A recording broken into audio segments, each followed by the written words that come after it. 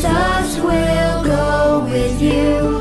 He will lead you to the throne. He who dyed his garments for you, and the winepress wrought alone. Farther on, still go farther, count the milestones one by one. Jesus will forsake you never. It is better farther on. At my grave, oh, still be singing, though you weep for one that's gone. Sing it as we once did sing it. It is better farther on. Farther on, still go farther, count the milestones one by one. Jesus will forsake you never. It is better farther on.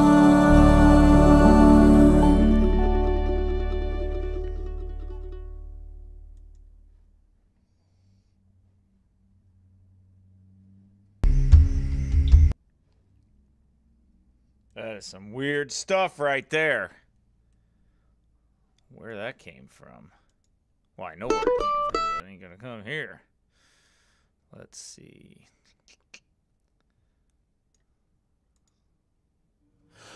There's a church in the valley by the wildwood, no lovelier place in the dale. No spot is so dear to my childhood as the little brown church in the vale. Oh, come, come, come, come, come to the church in the wall. Come, come, come to the church in the vale.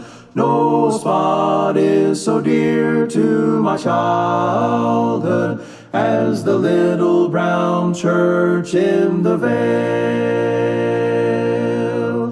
Oh, come to the church in the wildwood, to the trees where the wildflowers bloom, where the parting hymn will be chanted. We will weep by the side of the tomb. Oh, come, come, come, come, come to the church in the wall. Come, come, come to the church in the vale. No spot is so dear to my childhood as the little brown church in the vale. How sweet on a clear Sunday morning to listen to the clear ringing bell. Its tones so sweetly are calling, oh, come to the church in the vale. Oh, come, come, come, come, come to the church in the wall. Come, come, come to the church in the vale. No spot is so dear to my childhood as the little brown church in the vale. From the church in the valley by the wildwood, when day fades away into night, I would fain from this spot of my childhood wing my way to the mansions of light. Oh, come, come, come, come, come to the church in the come, come, come, come to the church in the vale. Come, come, no spot is so dear to my childhood as the little brown church in the vale. I'm in the way, the bright and shining way. I'm in the glory land way, telling the world that Jesus saves today. Yes, I'm in the glory land way. I'm in the glory land way. I'm in the glory. Let's see. How about this one?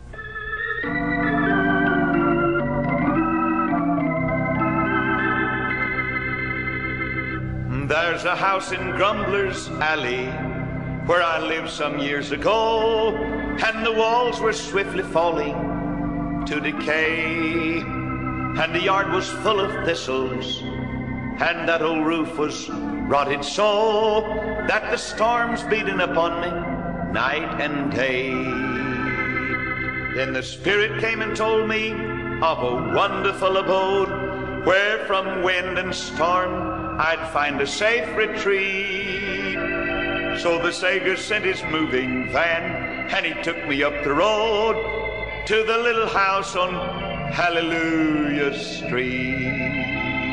I shall never forget the day that I moved from sin away and secured a change of address so complete. Since that moment without fail, I've been getting all my mail at the little house on Hallelujah Street. Now the neighbors in the alley where I lived in years gone by, they have never ceased their talking from that day that I left them so abruptly without bidding them goodbye, and from all the sin and shame I moved away. Since the shack of sin is empty where I lived so many years, and no more they hear the treading of my feet, I've moved away forever from the sorrow and the tears to my little house on Hallelujah Street. Now this house is nice and cozy, and its walls so warm and tight, and the landlord doesn't charge me any rent. There's a garden in connection filled with flowers gay and bright, where so many golden hours I have spent. Here the landscape is so lovely, and the songbirds sing with glee, and I'm never hungry for good things to eat, and I'm never, never lonely, for the Savior dines with me at my little house on Hallelujah Street. Well, I've just received a letter from the King up in Glory Land that he soon is coming after all his own. He will roll down the avenue with retinue so grand, picking up the saved and blood-washed all alone. When I hear the wheels are rumbling, and I hear the angels' song, and I see that God's redemption is complete, I am sure he'll stop and take me from the place I've lived so long at the little house on Hallelujah Street. So I'm looking for the day when he'll carry me away, and I'll make another move that can't be beat. When I leave this earthly vale, I'll no longer get my mail at my little house on Hallelujah Street. Now the champion marched for 40 days, saying, give me a man to fight. The Israelites said, we got a brave heart, but our feet are sort of full of fright. Then a boy with a sling, a pocket full of rocks, that knew how to trust and pray, said, if you're going to run, Goliath, you might as well take off now, because I came here to stay. Run if you want to, run if you will, but I came here to stay. When I fall down, I'm gonna get right up. Didn't start out to play. It's a battlefield, brother, not a recreation room. It's a fight and not a game. Run if you want to, run if you will.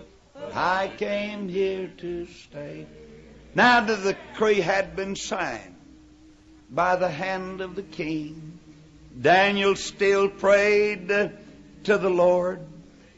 The hungry lions pacing the den. Here comes supper, one roared. And if you'd have been standing anywhere close, you'd have heard Brother Daniel say, if you're talking about me, forget it, boys. I came in here to stay. Run if you want to, run if you will. I came here to stay. When I fall down, I'm gonna get right up. Didn't start out to play. It's a battlefield, brother, not a recreation room. Fight and not a game. Run if you want to, run if you will, but I came.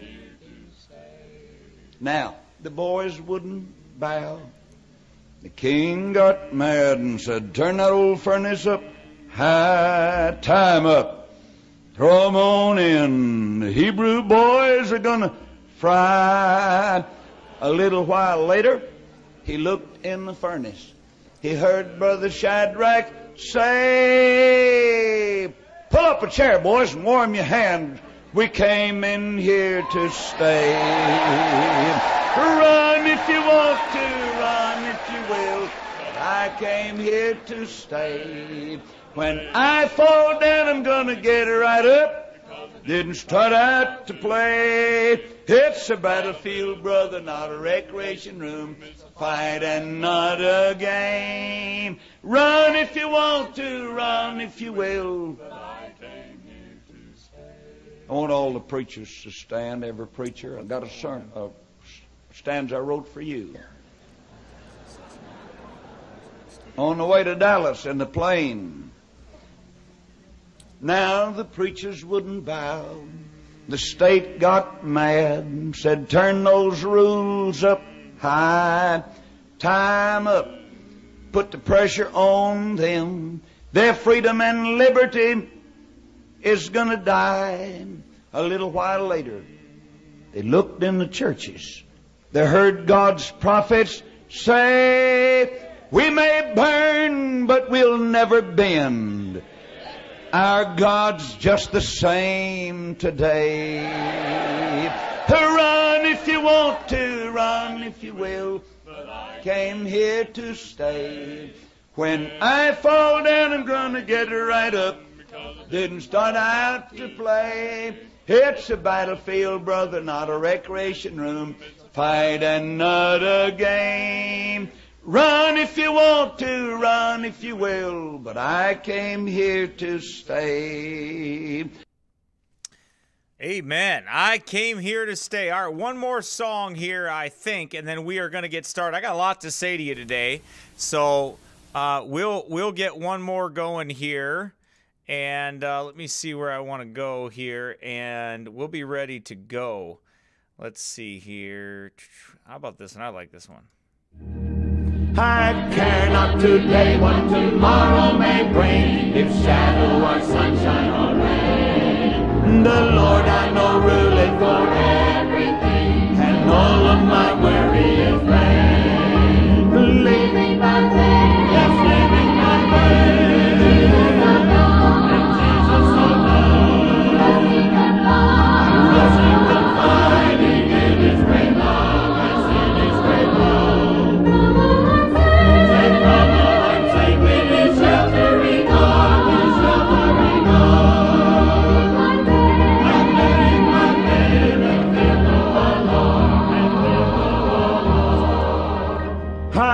Will return to this earth some sweet day. Our troubles will then all be o'er. Master so gently will lead us away beyond that blessed heavenly shore. Living by faith. Yes, living by faith. In Jesus above. Trusting and love. Abiding in His great love. Yes, in His great love. Safe from the Lord, safe in His sheltering arm, His sheltering arm. Living by faith. And living by faith and feel no alarm, and feel no alarm. Amen. Living by faith. That's what God wants us to do. I got to move this over maybe. Let's see here. All right. Well, anyway, we'll get this whole thing. This is all temporary, right? Just like life. It's all temporary. One day we're going to go home and we're going to be with the Lord. It's going to be over for us on this earth. So we have only this short amount of time to serve God and to do all the things that He would have us to do in this life. And I hope that you're doing all of that to the glory of God. Yep, I shaved my beard down, trimmed it down, and I feel much better. I don't feel like I have a dead rat on my face that's like everywhere, that's like uncontrollable. So I like this. It's more manageable for me. It looks better on me. Some guys can grow those big bushy things that can have a beaver stuck to their face and they look good with it. I just don't like the way it looks. It doesn't do anything for me. So that's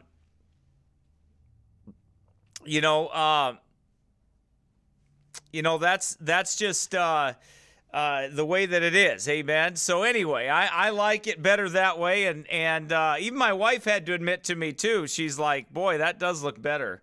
I don't think she wanted to admit that, but she did. She said, yep, that looks better. She just likes that big old mean snarly beard on me sometimes to scare all the effeminate men. But anyway, I like it better this way, and it feels more comfortable. It's more me. This is my style. But anyway, and I got to do what the Lord leads me to do. And yeah, Carl's got a buffalo on his face. That's what his deal is. Anyway, but I do want this broadcast, as we move forward with everything, I want this broadcast to be, I want it to be sharp. We have got some great plans ahead. All right, we have got some great plans. Brother Andrew and I did some talking here this last weekend, and we did some more. Brother Dave and I and Brother Scott did some talking about what we're going to do there, and we're moving forward with everything. Get this, you guys don't know this, but I gotta tell you this. What happened? This is how the Lord provides for us. Okay, we were heading to get a piece of insulation board for the office out there, and when we were out there, I told Dave, I said, Dave, you know something? There was a piece of green treated lumber outside this grocery store at their dumpster, and man, I mean, and I said, I don't know if we could use it, but he says probably not for this, but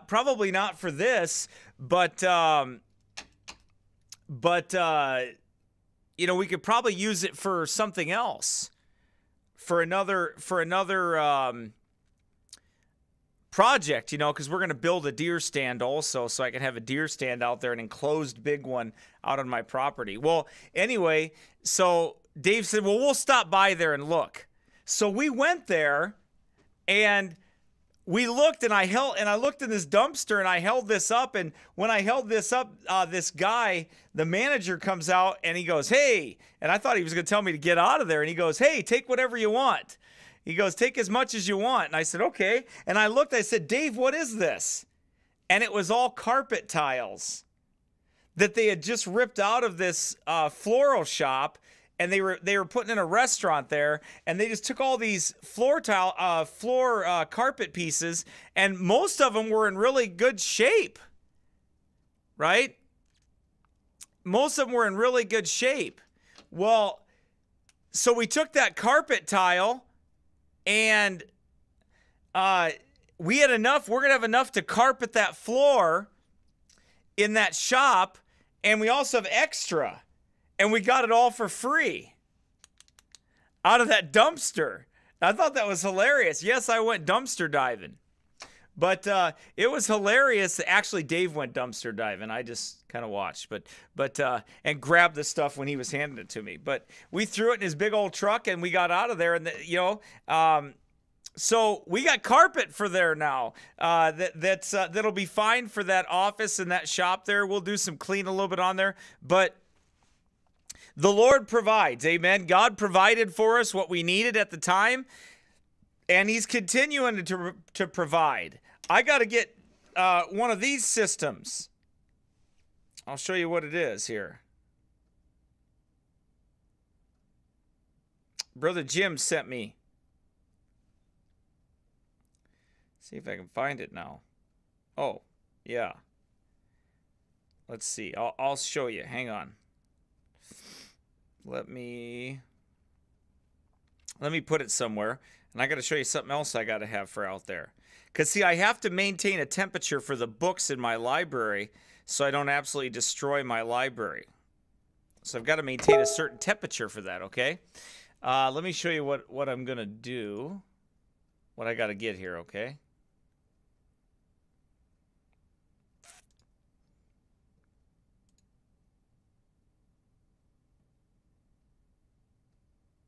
And it was what was funny is I looked at these mats that I was going to buy for inside there and just get like some rubber mats for the floor or whatever.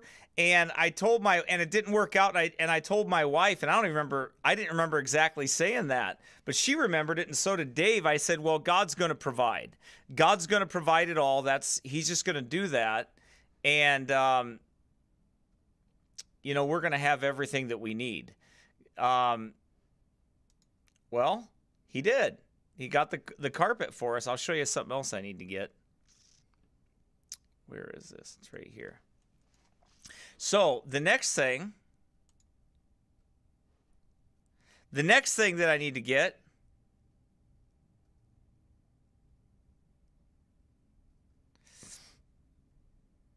is one of these. This is a ductless system. So I need one for about 750 square feet. Because 500 might be just shy. I think it's going to be closer to 600. But I got to get this right here, and I know God's going to provide it. And maybe He'll use one of you to provide it. But the Lord's going to give it to us. God always does. He always shows me some way or another that He provides for everything that I need. And we're going to install this ourselves, I believe.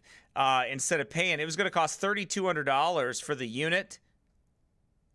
For the unit and the installation, and that wasn't even heat. Now I have a heater in there, but I'm gonna get one with heat in it. I think I'm gonna get one of these.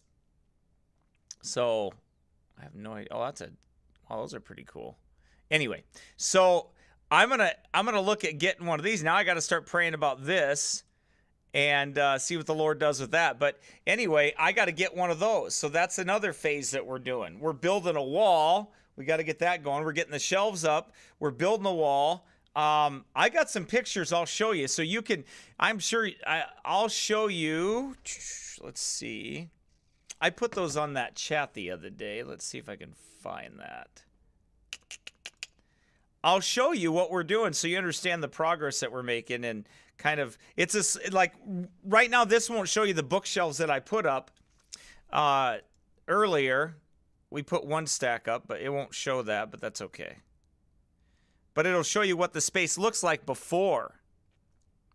All right. Hang on.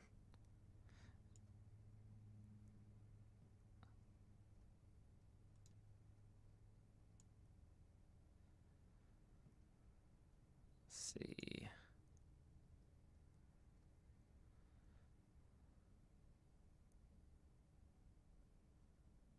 Not there. Not there. There. Here we go. Whoa, where'd that go? That's supposed to go over there. Thank you very much. Okay. So this is the... Hey, look, there's Carl's video. This is the This is the space that we're really working with here. This is kind of what we're doing here, so you get an idea of what we're doing. Okay? That's what that is. And this is all, that's all going to be transformed into that office space.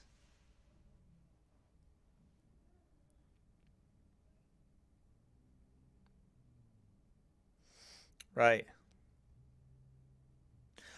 Deuce Vault asked me, do you need it or do you want it? Those are two different things. Well, Deuce, considering, I don't even know what your name means, but considering that you don't do anything for ministry like we're doing here, first of all, I don't even know why you're here, to be honest with you, because I already know that Denlinger is your pastor, and Denlinger hates my guts, and he hates the ministry, right? And he hates everything that I do, and he says that I serve a different God. So let's just put the cookies on the shelf for all the kids to reach. I don't even know why you're here. And who are you to ask me anyway what I'm doing as far as in this ministry goes? This ministry is a ministry of Old Paths Baptist Church. And we have about 12 men here, representative of their families. And that's the group of men that I answer to when it comes to things, besides the Lord Jesus Christ himself. I mean, I have absolutely no idea why you would even care, to be honest with you. Except just to like sling mud, but whatever. Anyway, back to what I was talking about, which is the future. I don't have time to worry about the past. By the way, Denlinger, it didn't work. Yeah. Didn't change anything. Didn't have anything to do with anything. Nothing changed. His false accusations against me and all that other stuff didn't do any good. Just like all the other people, I'm like a freight train pressing on and moving forward. So anyway, so that's where that will go. Oh, by the way, just so you know, number one, you could have just listened and then you could have learned without making a foolish judgment call about why I'm doing what I'm doing anyway. And by the way, this is not me being offended. I mean, like, you understand, like I'm not offended at all. It's called driven. That's the difference. So anyway, so the point is that when you have books, when you have expensive video equipment, you can't let it be in like 20 below temperatures, 10 below temperatures like it is in Minnesota, like right now. Like it's like 20 below, not now, not today, but tomorrow it'll be like 15 below zero probably, right? It's cold here. You can't let humidity or brittle things get to books. It destroys them. And I have thousands of dollars worth of books. Many thousands of dollars worth of books that have been collected over the years. So that's the reason why. That's what I was thanking God for. The fact that the Lord provided out of a dumpster, right? Anyway, that's okay. But like I talked about on Friday, you'll always have your haters. You'll always have them. And you got to just press on and move forward and not worry about it, because they're going to be there no matter what. Anyway, so this is going to be the studio. This is what's going to happen with that. Lord willing. So we are pressing on and looking forward to the future of what God's going to do. Amen. So we are looking at doing those things and praising God for his provision for us, right? And his care for all that we're doing right now. And it's a blessing that we're able to that God even provided this home for our family, and that we were able to have this. This was one of my dreams, was to be able to just walk down my driveway and be able to have something set up to where, to be able to have something set up to be able to record and to broadcast and to do those other things.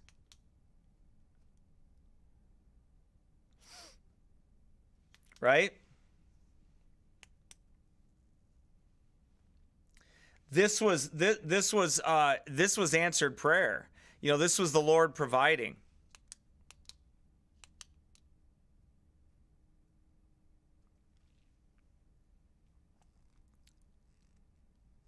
So, and we thank God for it. And He's going to continue to provide for it.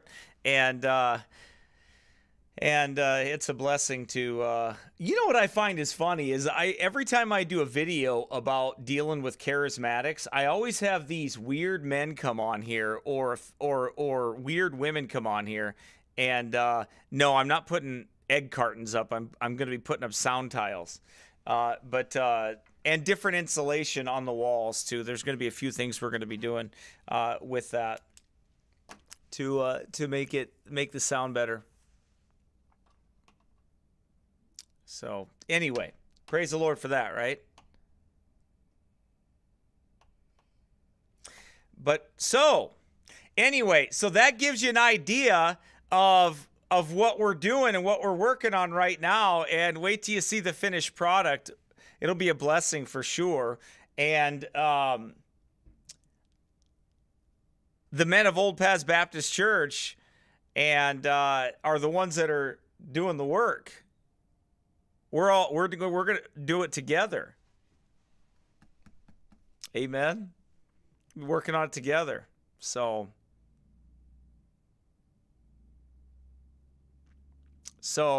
anyway, we praise God for that, and we're gonna move on now, okay? But you just keep praying for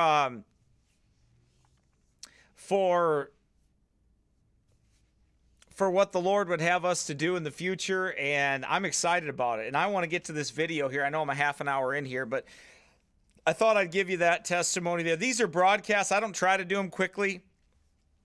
People can fast forward ahead if they want to the other things, but I generally believe that a lot of people, they really want to kind of know what we're doing in our ministry. They enjoy these talks and the conversations. They enjoy, us communicating with them and letting them know, because there's people that have supported this ministry for years,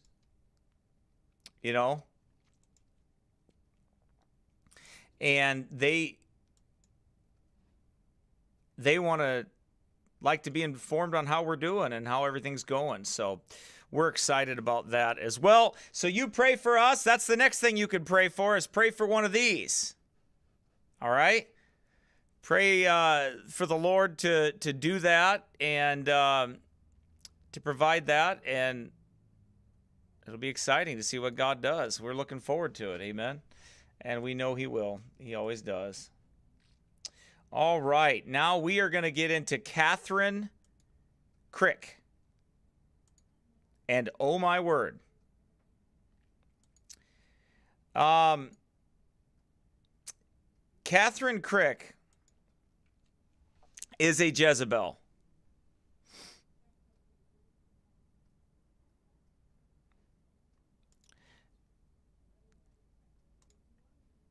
She is an absolute Jezebel.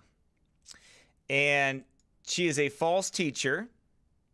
She is a false apostle. So that's the first place we're going to go, is the scriptures, and I'm going to show you this.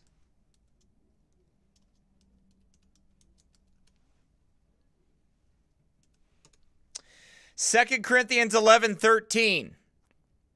For such are false apostles, deceitful workers, transforming themselves into the apostles of Christ. And no marvel, for Satan himself is transformed into an angel of light. There is no great thing therefore it is no great thing if his ministers also be transformed as the ministers of righteousness, whose end shall be according to their works. Now, we are going to get into this right now, and I'm going to tell you something. This made me mad. When I saw this, I got mad. I got mad at her lies and her deception. I got mad at the things that she put on there. I already cut him off. He's gone. I just cut him off, so you don't have to worry about him anymore. He's gone. But anyway, so I'm going to show you who this female apostle is, who calls herself. By the way, do you think it might be an important thing? Out of curiosity, let's see. We're going to move this over here. We're going to move, whoops, not that.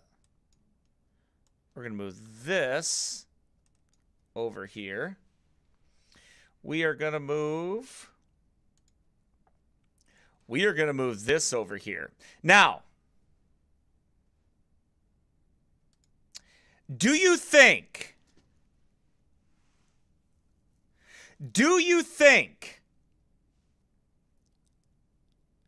that it might be important? There. I'll move it up so you don't have to see that. I'm not trying to defile anybody. I'm honestly not. Do you think that it would be important that if God had called a woman to be an apostle, that he would give instructions and that he would actually have ordained an apostle himself when he was here?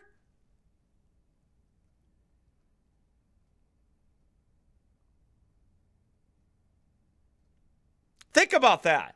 There was never a female apostle ever in the Bible. Guess what else there wasn't? There has never been a female pastor in the Bible.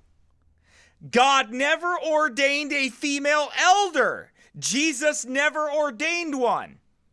Paul said the bishop must be the husband of one wife. So there never was a female pastor in the Bible. There never was a female apostle in the Bible.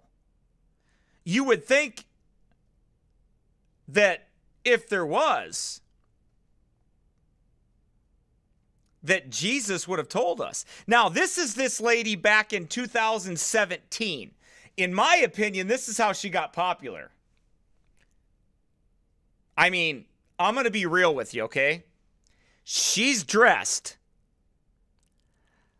like a seductive tramp. That's how she looks there.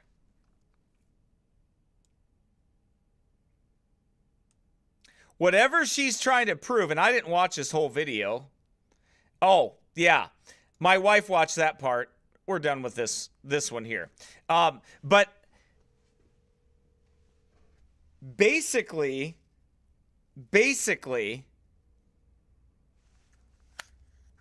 she's a seductive tramp that I believe has gotten famous off the way she looks first, and that Satan used her, right?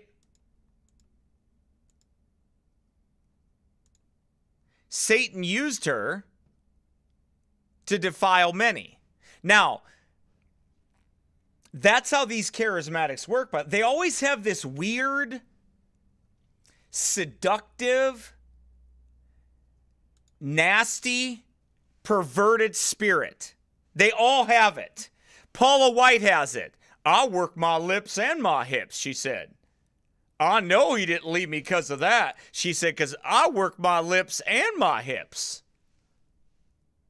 And how about the lady that was sitting cross-legged? Bill, what's that guy's name? Bill Johnson. Right? Bill Johnson.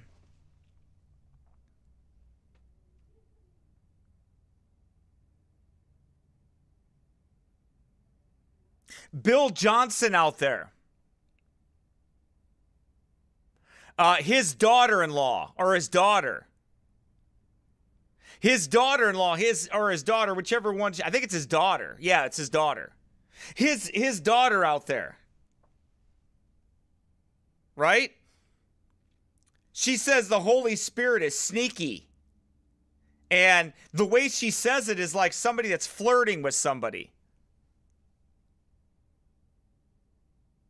Like they're flirting with the Holy Ghost. Like they're talking very sexual and seductive.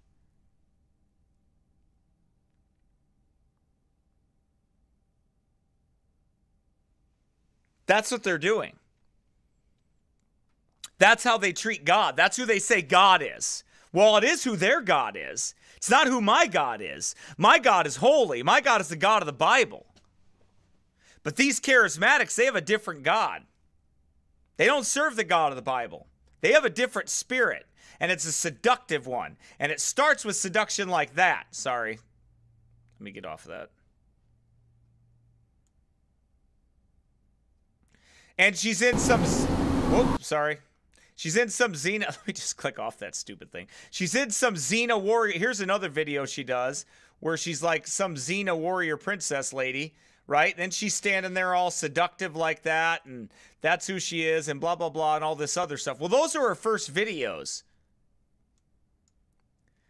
right? Until she became the apostle here. But that's how she became famous. Now, the reason I found out about her was from J.D. Hall's ministry, and I'm going to show you the video here of her fake exorcisms. Well, that's one of them. I can show you another one, too. Here's another one. We'll show you this one. I want to show you her fake exorcisms. Then I want to show you the other thing that I want to show. And I got plenty of video today to go through this, and plenty of scripture to give you about it.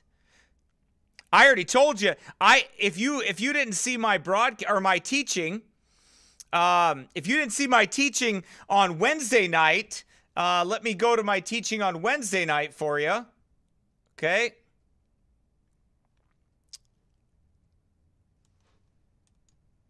Wednesday night's teaching was on the signs of an apostle versus charismatics and the papacy. Now, I want you to understand something. I didn't even know this Kathryn Krick lady existed when I put this together. The Lord led me to preach on that, so I did. And then, like the next day, 2 days later, I find, about 3 or 4 days later, I find this video of this crazy psycho lady, devil-possessed Jezebel, right? Teaching and seducing the servants of the Lord, and teaching and seducing others. And by the way, infusing devils in them and keeping them in bondage. Somebody said, I've been listening to Joyce Myers. Why would you? Joyce Myers is a Jezebel.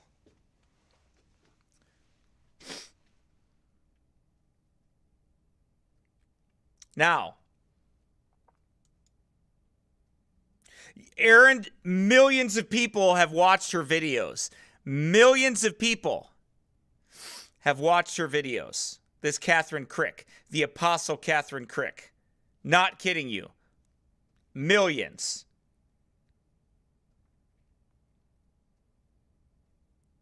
So I'm going to show you her fake stuff. Then I'm going to show you her reasons why she says it's okay, or that God called her, ordained her an apostle, and she has the authority to do this.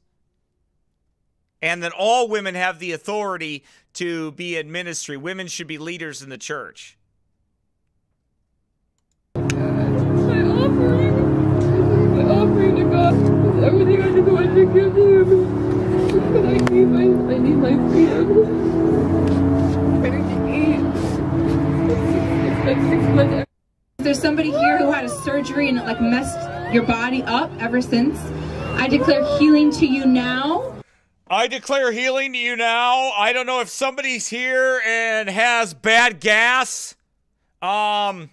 Is anybody here with bad gas? I declare healing for your bad gas right now. You declare it, huh? Oh, okay. Well, then it's over, lady. Because if you declare it with your stinking tight painted on britches with your stinking gross clothing that you dress like a tramp.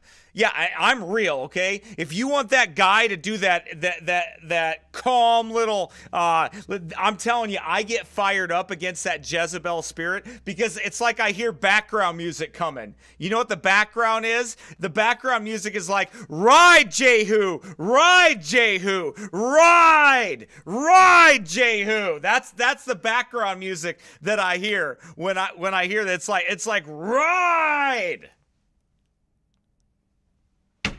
Because I hate that spirit so much. I hate it. I loathe it. I hate it.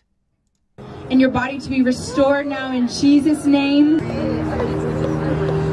And I'm praying right now for the clothes of a harlot to not be worn by you. The spirit of the clothes of a harlot not to be worn. I declare the spirit of the clothes of a harlot not to be worn by you anymore. And that you would actually be clothed in your right mind. Okay, well, we can all declare stuff, but that doesn't mean it's going to happen. He just healed your knee? Hallelujah. Pain in my right knee.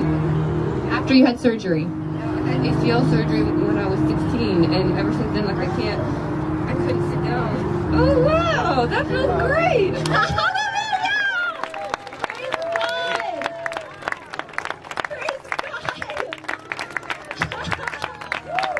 Hallelujah. Hallelujah. Hallelujah. And I declare your jaw to be unclenched now in Jesus' name. Oh. I speak this jaw to open up. I can't help it. I speak this jaw to open up. Look, all I know is most ladies don't have a problem with that jaw opening up, okay? Some...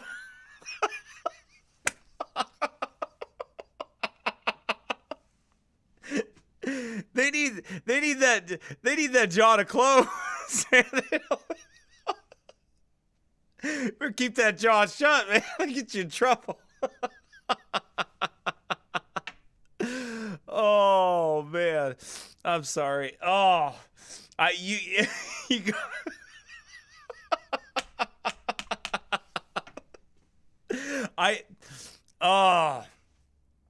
I have a lot of fun with these charismatics. I'm telling you, I can't help it. There's something I just want to drive straight through.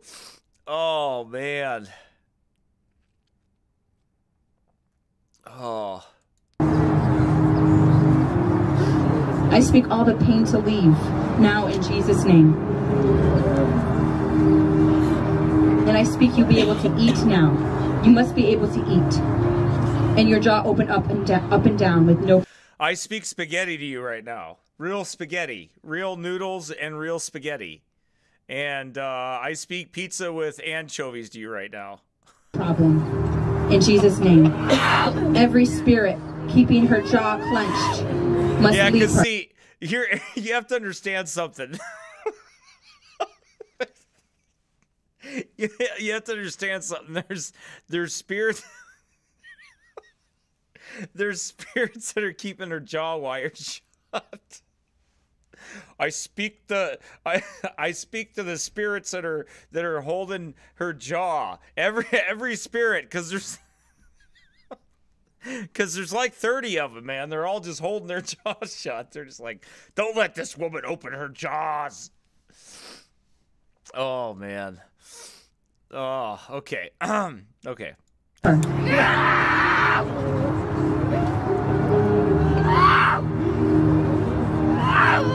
Look at me. On 3, every spirit keeping her jaw clenched must leave her. 1, 2, 3.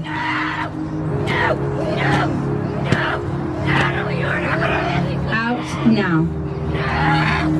She just calls 1, 2, 3, and it's like, oh, it's like timeout kind of for kids, like, or parents that give their children like 3 chances, right?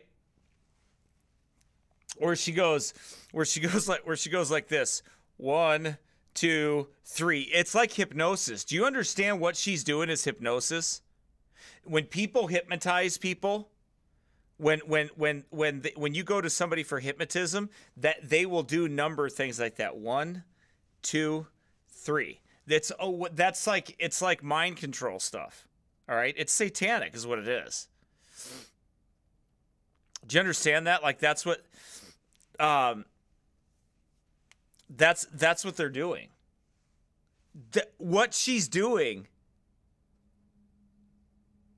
is imparting devils. That's right, Aaron. I'm going to show you some other videos. You're going to watch. This lady not only imparts devils onto people, she imparts them onto whole churches. She imparts them onto whole churches.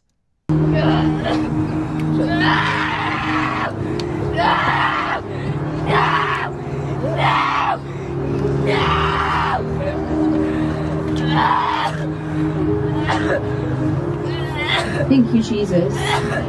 Thank you, Jesus. Hallelujah. And by the way, they always have buckets for people to puke in. Well, I gotta admit, this lady standing over me and trying to preach to me makes me want to puke. It makes me want to vomit. I want to puke when I think about this puke sitting in front of me, thinking she's an apostle and she's going to preach the Bible to me. Yeah, I want to puke. I do. Give me a barf bag, will ya? I want to barf. Put some clothes on, will ya?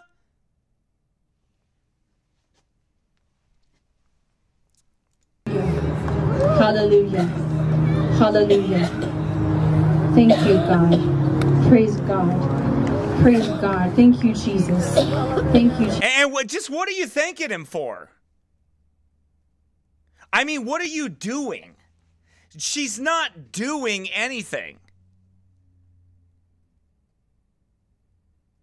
It's all a part of the game. Jesus. Hallelujah. Hallelujah.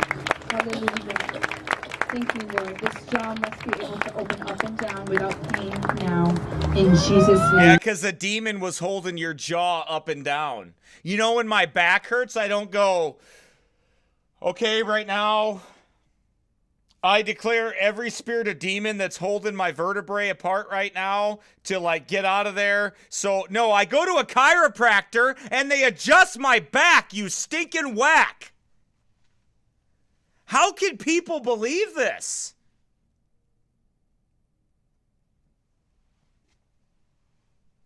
I must make you go.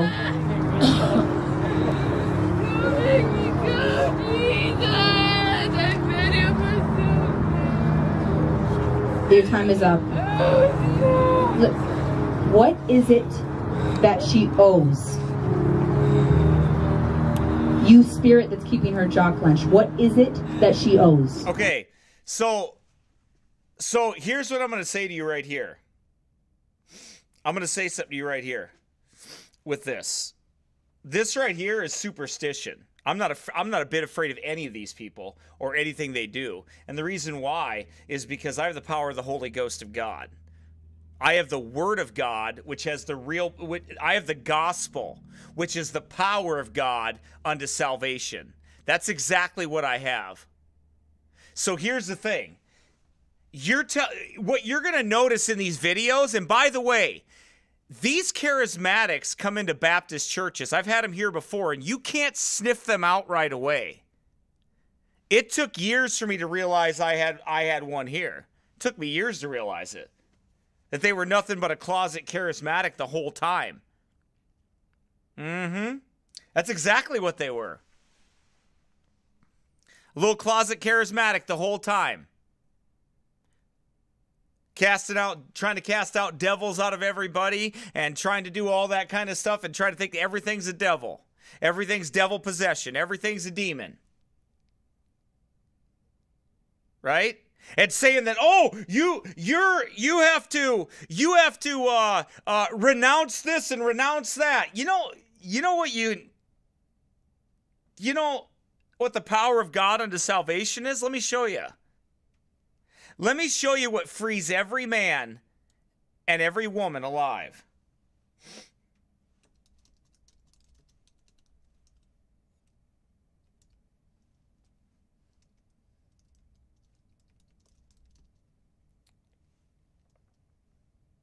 Let me show you. Here you go. For I am not ashamed of the gospel of Christ, for it is the power of God unto salvation to everyone that believeth, to the Jew first and also to the Greek. For the preaching of the cross is to them that perish foolishness, but unto us which are saved it is the power of God unto salvation. You want to know what delivers every man? That gospel I preach. The death, the burial, and the resurrection of Jesus Christ. And if any devil tells you any differently, it says, you got to renounce what happened to you when you were 6 years old, when you ate 6 Twinkies and you stole a 7th one. You got to renounce what you did when you were a little kid because you kissed somebody. You got to renounce this and you got to renounce that. And you got to go back and you got to dig in deep back into your life and find every single sin that you ever committed, because that's the only way. If you don't confess that, you won't be forgiven and that devil won't come out and all this other stuff. Show me one Bible verse that says any of that. It is a lie from the pit of hell. And I'll tell you why I'm so passionate about this. Because I had people at a time that started to sway me into that direction. They started to sway me into that direction. And I started to go that way. And I'll tell you what, you better be careful with chick tracts and all those other things, because a lot of those things do that. A lot of those things start leading down that way. And I don't care if nobody likes it that I say it. I don't really care if somebody has a problem with it. I really don't. Because I'm not beholden to anybody but that book right there. This King James Bible right here. This book. This is what, and the God of this book, that's who I'm beholden to. Right there, the Lord Jesus Christ and His Word. I don't believe any of this stupid nonsense they're playing and these games. And if you believe that deliverance is outside of the gospel, then you got something wrong with your brains too. And you need this Bible right here, and you need the Holy Ghost of God, because He's the one that delivers people. Anybody tells you any differently, they're lying to you. They're lying to you, and they got another spirit, and they're going to deceive you. If this gospel right here that I preach can't deliver any man from his sin or from any devil, then why would I preach it?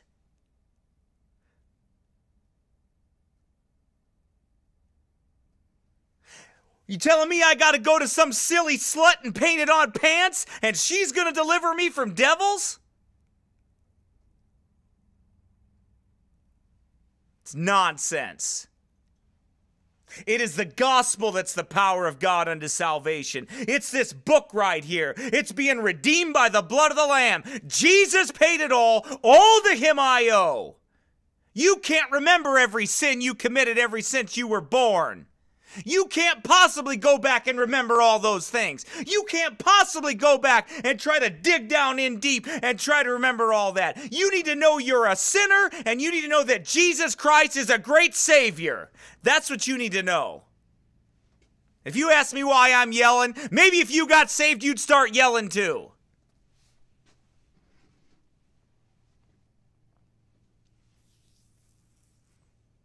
I don't like being deceived by the devil.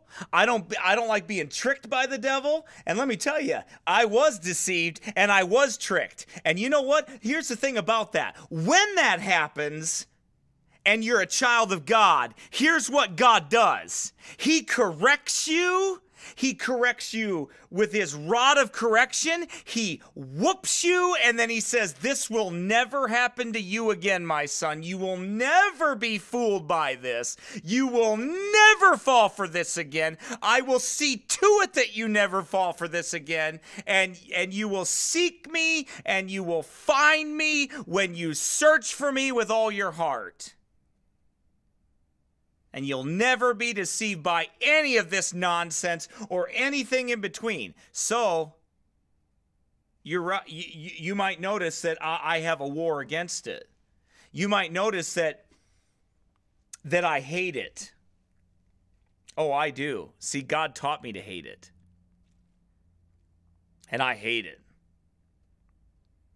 Because it's fundamentally against the gospel that we preach.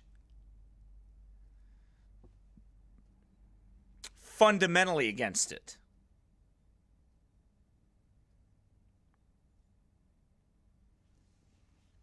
It teaches something contrary to the scriptures. Speak now.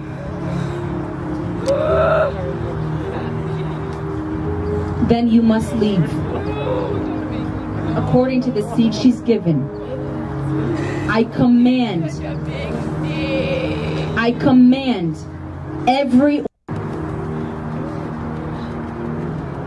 What's your name? I command the spirit of Baal to... Yeah, that's the spirit of Baal. That's what it is.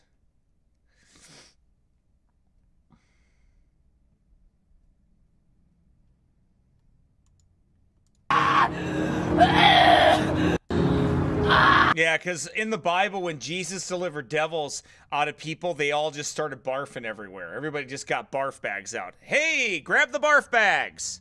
And they just so happen to have trash cans sitting there for when people are gonna, you know, when people are gonna puke because they're being delivered, you're gonna barf. And green stuff's gonna fly out your nose, and all this other stuff's gonna happen.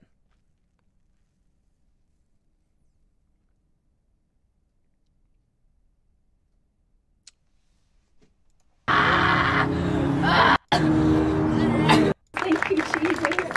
Oh, thank you. I got the fur ball up. Thanks a lot.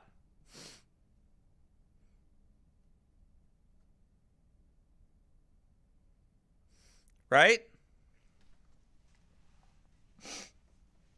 It's like a big fur ball, right? They got to cough up like a cat has. That's what happened. And that's like, oh, it's deliverance.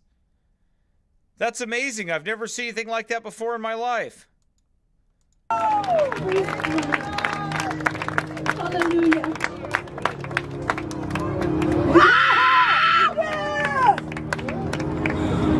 You can move your jaw. Goodness. This is so ridiculous. I can't believe anybody actually believes that that was real. Because, you know, you got to have the puke buckets there to make it real. You got to have that. I'm going to show you another one that really shows how fake it is. By the way, did anybody hear the gospel, which is the power of God unto salvation? Did anybody hear the gospel being preached? Did anybody hear that person repenting and believing the gospel, turning to the Lord and Savior Jesus Christ? Did anybody hear that? Did anybody hear the real power of God unto salvation? Well, that's what you know with charismatic. See, that's what they do. Oh, you can't get saved until you cast the devils out. You can't do this until you do that. I know charismatics that street preachers that were they were casting out devils out of their children on a weekly basis in their Bible devotion time. Hey, how's that for healthy for you, right? Oh, I'm going to tell my children they're possessed all the time, and I'm going to cast out devils out of them.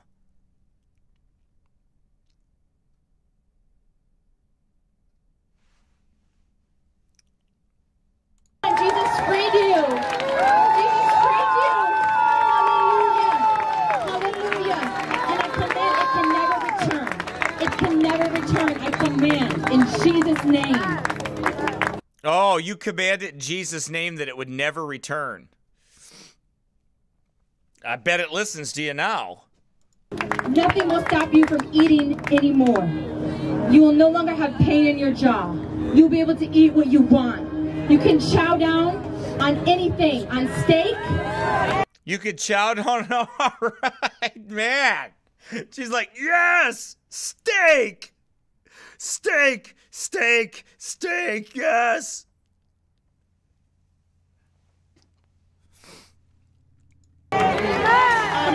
Apples, everything. You can eat now. Are you kidding me? I can have a steak?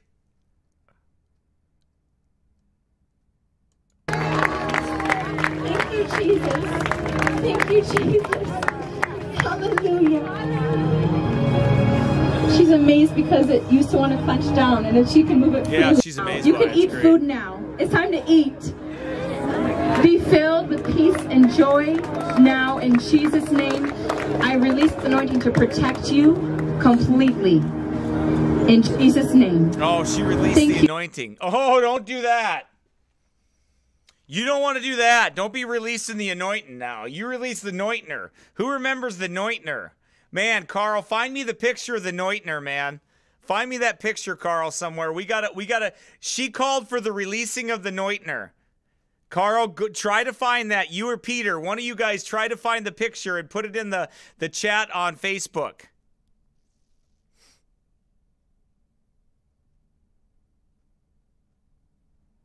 Right?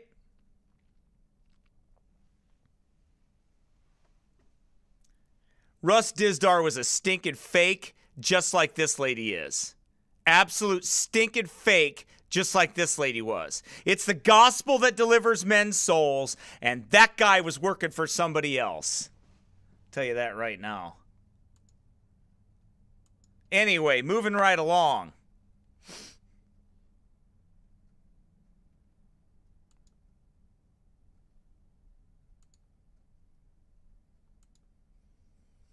Okay, let's see. Oh, here's another thing she said was revival. This is how God's revival is going to spread. Hallelujah. Hallelujah. Thank you, Jesus. Every spirit of depression must be thrown free. I mean, I don't know about you, but if you were preaching and all the time and that's what you seen all the time, of course, they don't really preach. But if you were walking along here and you saw this all the time, wouldn't it bother you a little bit?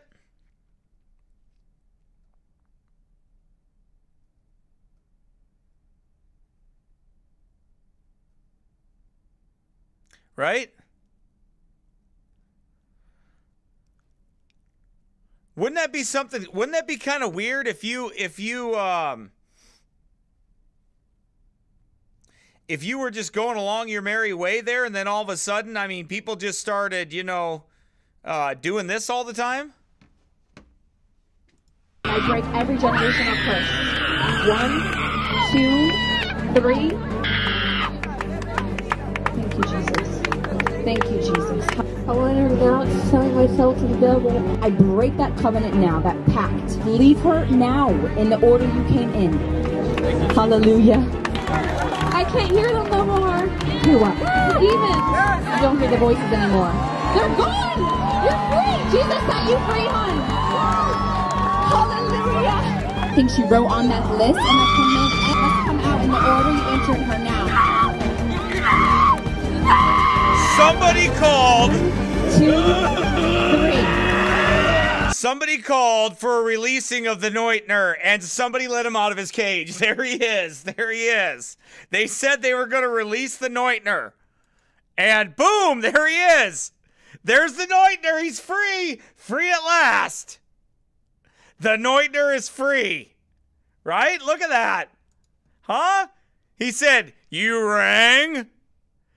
You rang?" There you go. You rang the Neutner. He's like, "Yeah, I'm out. I'm free. Woo! Somebody called for me. It's about time. I haven't been able to work for like a year. The Neutner is free." There he is.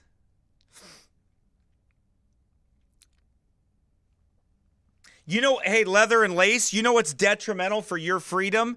Jesus Christ and Him alone.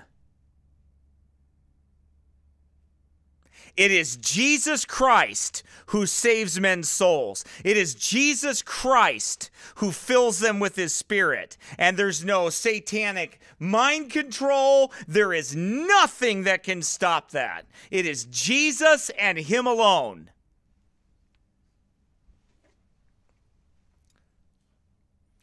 Someone called for the Neutner, though, and he had to come out. I know you never knew about the Neutner, but you heard her. She said, I released the Neutner, and there he is. He came out. He's like, I'm free.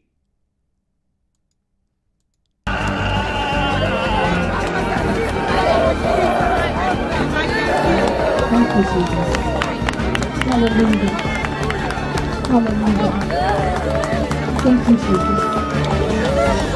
Thank you, Jesus. And I command on three, every spirit attached to what has just been renounced must leave her now. 1, 2, Yeah, 1, 2, 3. 3. Because there's something about that 1, 2, 3 that devil has to come out when you count. It doesn't like the number 4. It's like when parents tell their children, all right, I told you, 1, 2. Well, if you get past 1, 2, and 3, I mean, if you got past 1, then you're not in control of anything.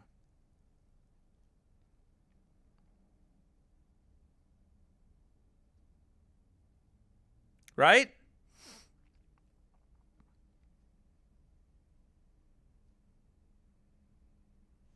One, two, three. I mean, you're not in control of anything. Hallelujah. Hallelujah. You're free, honey. Jesus freed you. Jesus freed you, honey. Hallelujah. Hallelujah. Praise God. How absolutely confusing do you think it is to these children of what they're doing? How absolutely confusing is it that these children are going through? What do you think this does to the mind of these children, the games they're playing with them? It's not even Bible. Praise God. Praise God. Praise God. Jesus, right now. Hallelujah. All she did was put devils in her. All she did was open her up to satanic activity. Hallelujah. What are you doing?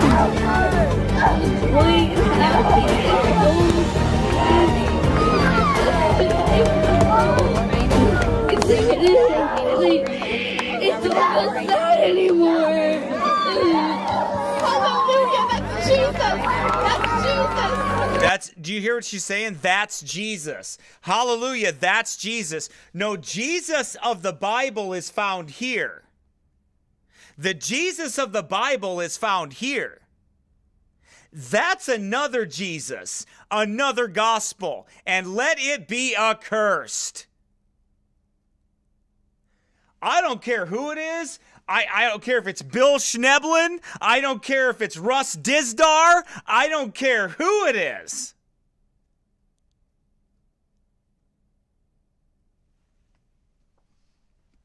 You don't find any of that stuff prescribed in the scriptures. Oh, you see, the Bible didn't know about satanic ritual abuse, so Russ Dizdar and Bill Schnebel, the Schnebelator, had to come along, and they all had to teach God, and all the charismatics had to rise up, and they had to teach God what real deliverance was. No, my friend, we call those people devils. Because this book has the answer.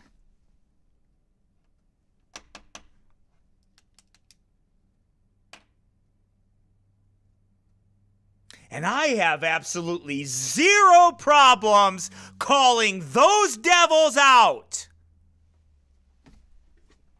None. Now then. Receive this anointing and be full of peace and joy and love this family. Thank you, Jesus. He's free. What happened? He said, I got him to renounce any oath that he made, knowingly or unknowingly, to any demons or to Satan. And then he threw up a bunch, not just bile, but it was like throw up. And then he started smiling and crying. Hallelujah! Oh, yeah, he just, I got him to renounce the cookies he stole when he was like 4, and... those devils came in when he ate too many Keebler Elf cookies. And because he ate those Keebler Elf cookies, yeah. And then he just started barfing, and he was like, then he smiled. Oh, that's awesome. The best smile in the world. The best smile in the world. Hallelujah. Thank you. Hallelujah. Yes. Praise God. Yes. Look at your Bibles now. I don't feel right. I command every meek spirit to remove them strictly out now. They have to leave when she renounces those things. They know that that's the key. I break every generational Yeah, see that? Anyway, I don't want to distract this broadcast with everything about Russ Dizdar. I really don't want to.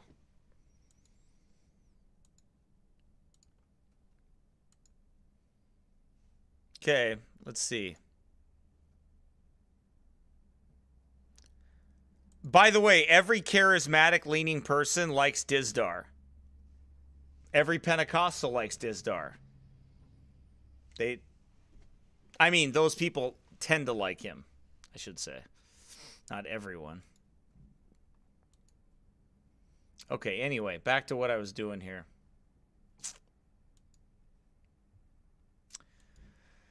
Let's see. The next one I wanted... By the way, let's get into why she says that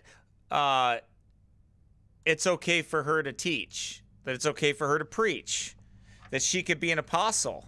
And this is why women can do that. She's going to tell you now why women can do that. Right? She's going to inform you Kathryn Krick, the apostle, falsely so called, is going to tell you. Now,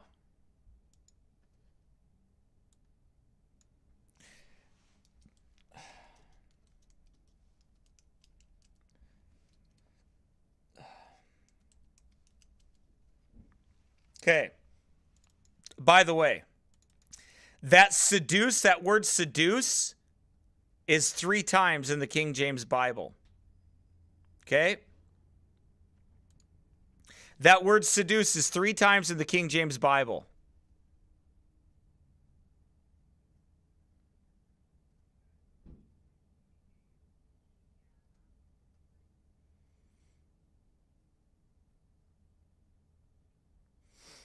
Okay? For false Christs and false prophets shall rise and shall show signs and wonders to seduce, if it were possible, even the elect. These things have I written unto you concerning them that seduce you.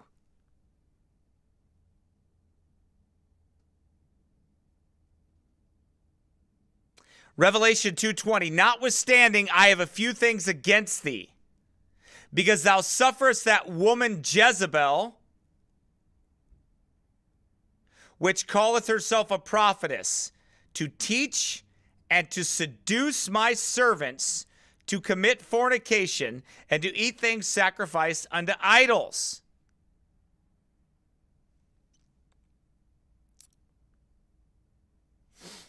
And I gave her space to repent of her fornication, and she repented not. Behold, I will cast her into a bed, and them that commit adultery with her into great tribulation, except they repent of their deeds.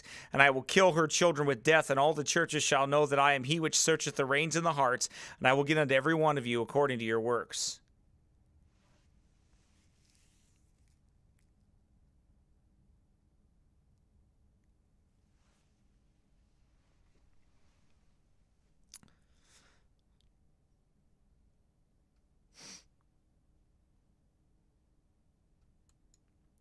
Well, if it's not Bible, if it's not a Bible prescription, then it's witchcraft. Plain and simple. Now,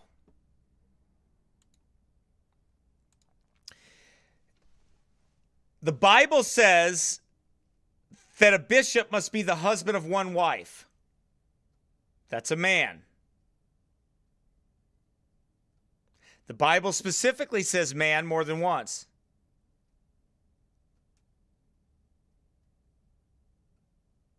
Right?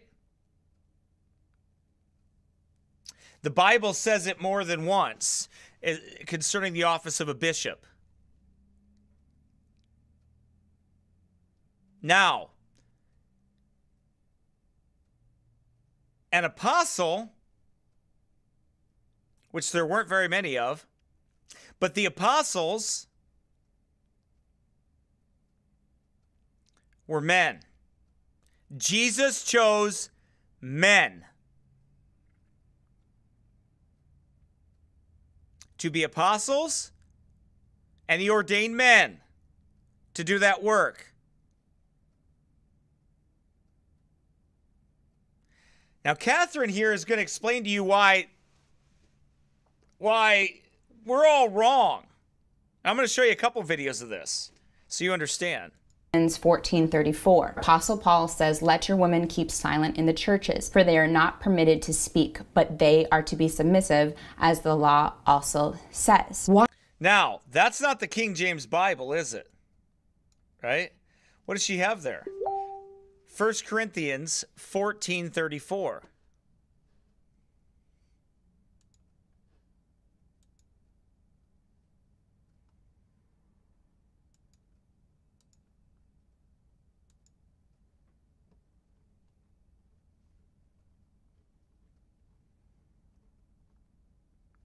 Let your women keep silence in the churches, for it is not permitted unto them to speak.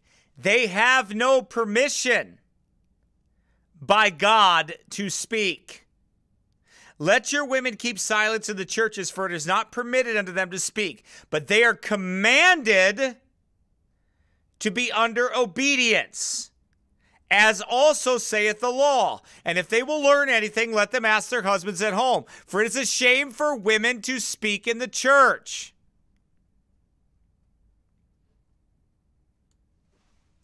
Okay, that's one witness.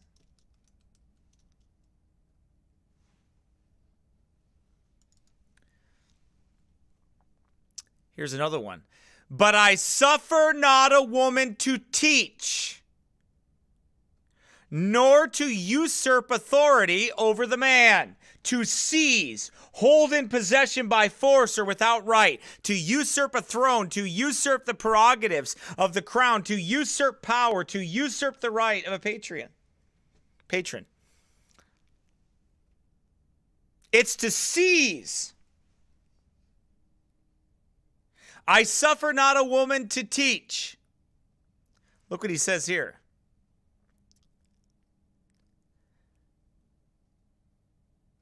Let the women learn in silence with all subjection. But I suffer not a woman to teach,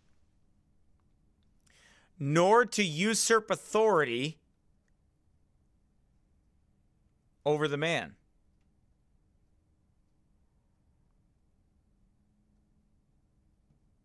But to be in silence. For Adam was first formed, then Eve. And Adam was not deceived, but the woman being deceived was in the transgression. Notwithstanding, stay home and bake cookies. No, that's not what it says. Notwithstanding, be barefoot and pregnant. Well, that's sort of what it says. It says, notwithstanding, she shall be saved in childbearing if they continue in faith and charity and holiness with sobriety. Saying her place is the home. Her place is rearing children. Her place is not leading the church.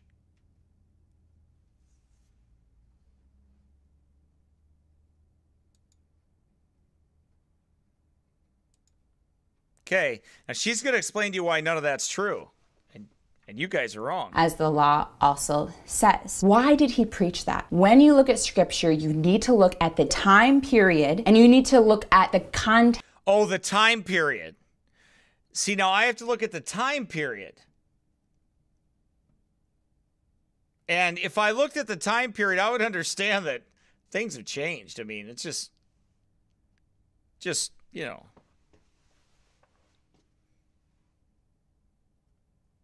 Text what was going on at that church of Corinth. The women in the church were being loud and distracting during. Okay, well, that's not what he was saying.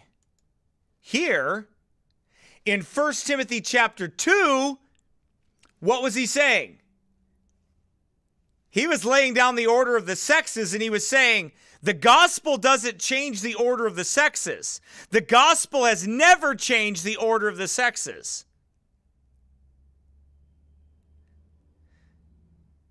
God never changed any of that. And Paul is reminding of them the reason why. Because the woman was deceived.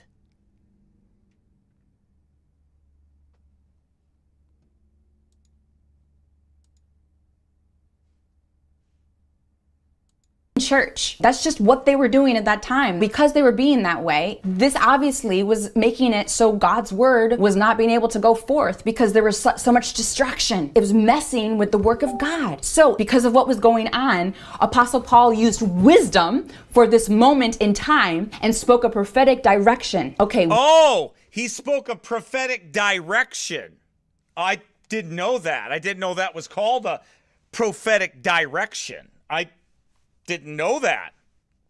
I mean, when he laid down the office of a bishop and he said it was to be the husband of one wife, and we never have one woman ever being ordained in the Bible as a pastor.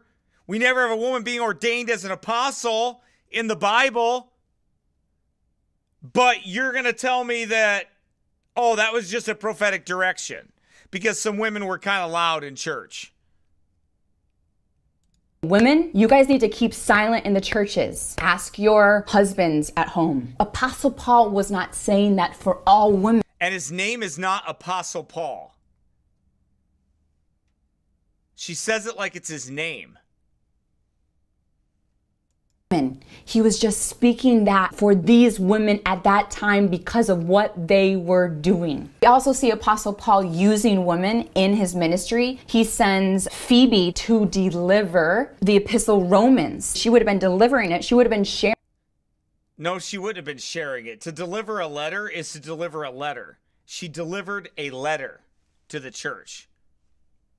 That's not some like grand, there wasn't like some grand entry into there where trumpets were playing and she walked up to the assembly and she was the one that did all the leading. That's so ridiculous. He gave her the scroll and said, could you please deliver this?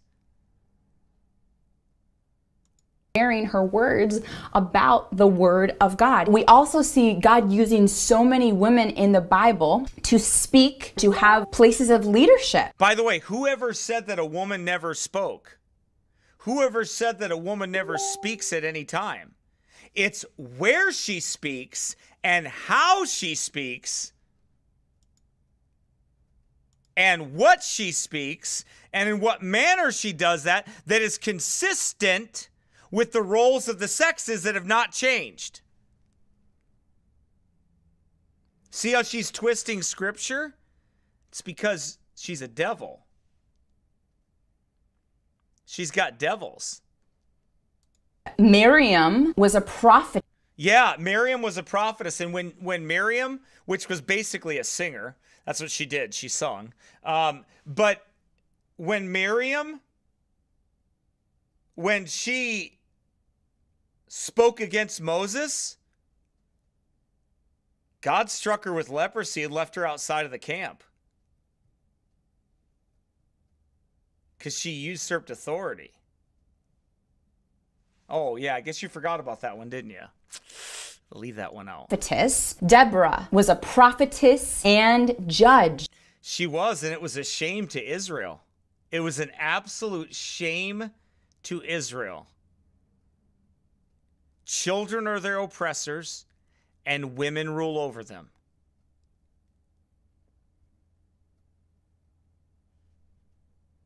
And by the way, check and see who's in let's look there. Let me show you this here.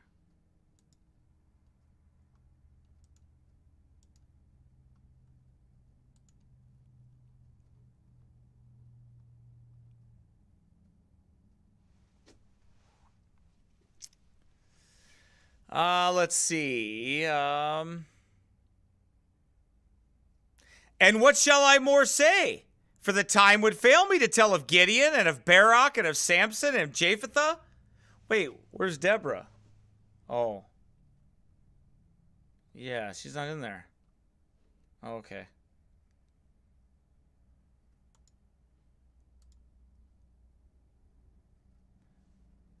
One of the tests, by the way, of a pastor, one of the qualifications of a bishop is that he rule well his own house. It's impossible for a woman to rule the house under God's eyes well because she's not allowed to rule her husband's house. She's to be in subjection to her own husband. Oh. Oh, yeah, I guess that'd be a problem, wouldn't it? I guess it would be. Huldah, the prophetess, Anna, the prophetess, Priscilla, who was a teacher. Jesus had many. Priscilla, who was a teacher. Priscilla and Aquila, husband and wife, discipled a young man named Apollos.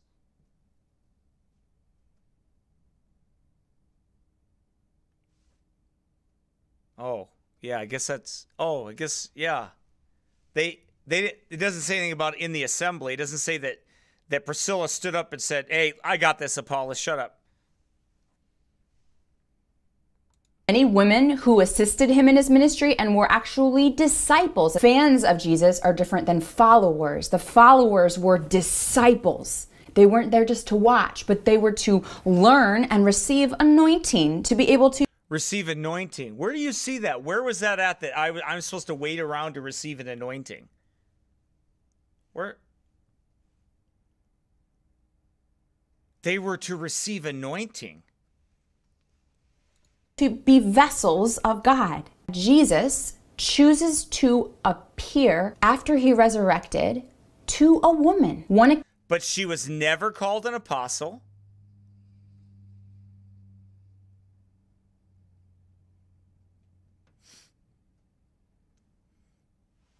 She was never called an apostle. She never healed anybody. She never had apostolic authority.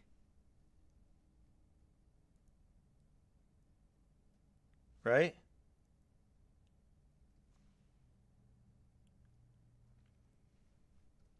What's your point?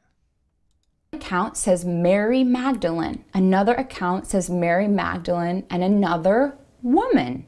Now, this was not accident. It wasn't like Jesus didn't know who he was going to appear to first. God chose to reveal himself, resurrected, for the very first time to women. And why does that, how does that have anything to do at all, period, with having the permission to pastor or be an apostle? How does that have anything to do with that? Where do you get that from?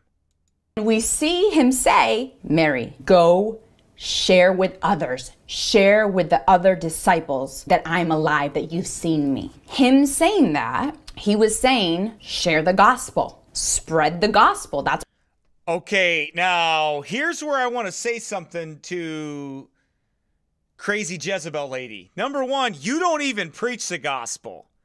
You don't preach to anybody the gospel. Number two, whoever said that women can't share the gospel with people? Whoever said that women don't? I have 7 children. My wife has shared the gospel with my 7 children. Well, maybe not Gideon yet, but my wife has done. The women of this church do. Other ladies that come to this church or that visit, my wife has shared the gospel with them. Why would you think that we would say any differently? Because we believe the Bible. Of course women are to share the gospel. When people come over to their house to do work and things like that happen, our ladies give them gospel tracts. Our ladies have had conversations with them before. That's not the same thing as leading a church. Not at all. This is where your argumentation is wicked as hell. That's what the gospel is, that Jesus is alive. How can anyone say that God doesn't want to use women to speak about him, to speak about... Whoever said that God doesn't want women to speak about him? About him in the church. In Genesis, it talks about how man and women were created equal. Now, I'm not talking about marriage. Oh, here's where she gets squirrely. Now watch the satanic twisting here. Watch the satanic twisting. Right? Because now she's going to say, oh, men and women were created equal. Well, actually, Paul says they weren't. Paul said there was an order. For Adam was first formed, then Eve. Man didn't come from woman. Woman came from man. And man is the head of a woman. That's the truth. Feminism teaches you the complete opposite. Feminism teaches you that man comes from woman. It's not true. God's word says differently.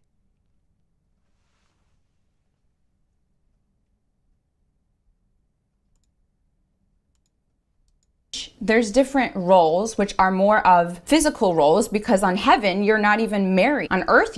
Okay, what does heaven have to do? What does heaven have to do with marriage on this earth? In that sense, what goes on in heaven when we go home to be with the Lord is way different than what God set down his order in the scriptures. This psycho chick doesn't know the Bible. She's an emotional basket case of garbage. You're married. And so God has a different order and way for women and men. They have differences and different roles as a married couple. But that married couple doesn't translate into God's ability to use men and women. And no one ever spoke of God's ability to use man. And when did we ever say God's not able to do anything like that? We never said that. We said God doesn't permit women to do it. He said they're not permitted to do it. That's what he said. That's very specific language. God said they're not permitted to do it. They are not permitted to do it. And roles in the church. So actually, it's the same Holy Spirit that's in a man and a woman. Of course it's the same Holy Spirit, but their roles don't change. Just like I'm a husband and the Holy Ghost is in me and the same Holy Ghost is in my wife. Of course, but I'm still her husband and I'm still the head of the home and she's still supposed to surrender herself and submit herself. Those roles didn't change. Jesus didn't change the roles and come and say, hey, you could do what you want now. Men aren't supposed to lead anymore. Men and women are all the same. In fact, Jesus laid down in the beginning, made them male and female.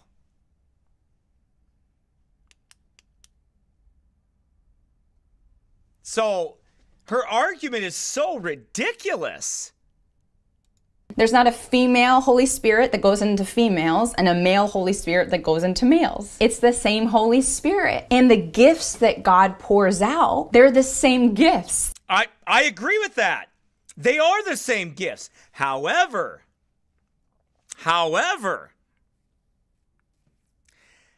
God placed man and woman in their roles and he gifts them and equips them in order to use those gifts in the roles which he put them in, just like this verse says.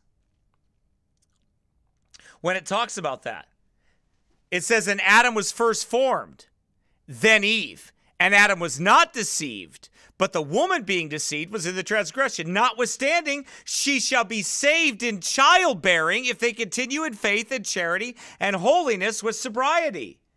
He says, yeah, that same Holy Ghost is in her too, and has equipped her and protected her to fulfill the role that he has gave her. By the way, do you think it's an accident that he ends it with that? And what does he begin the next chapter with? Look. This is a true saying. If a man desire the office of a bishop, he desireth a good work. A bishop then must be blameless, the husband of one wife, vigilant, sober, of good behavior, given to hospitality, apt to teach, not given to wine, no striker, not greedy of filthy lucre, but patient, not a brawler, not covetous, one that ruleth well his own house, having his children in subjection, with all gravity. For if a man know not how to rule his own house, how shall he take care of the church of God?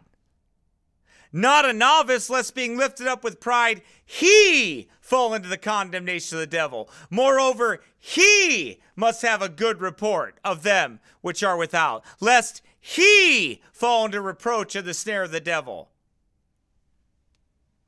Well, that's pretty specific, isn't it? Philip in the New Testament had 4 daughters who prophesied. I know, I've covered all this in my sermons on Deborah. Those 4 daughters prophesied in their home. They spoke in their home. Did they preach? No.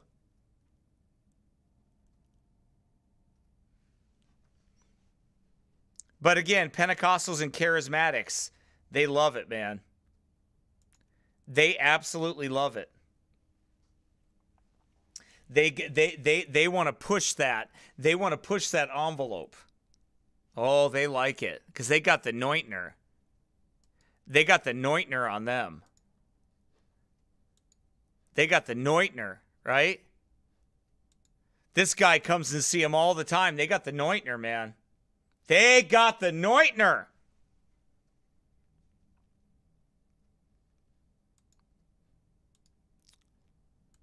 They're not girl gifts, which are weaker, and man gifts, which are stronger. No, they are spiritual. God is a spirit. When a true anointed woman of God is sharing spiritual truths, it's not just for women. God's not partial. Oh, really? Yeah. So what you're saying is that God has told you that you're able to preach, and it's not because what you're able to say is just not for women. I mean, what's wrong with you anyway?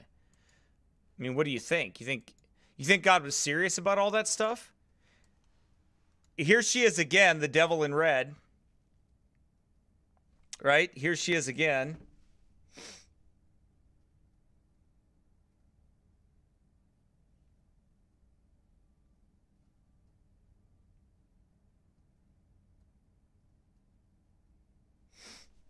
Right?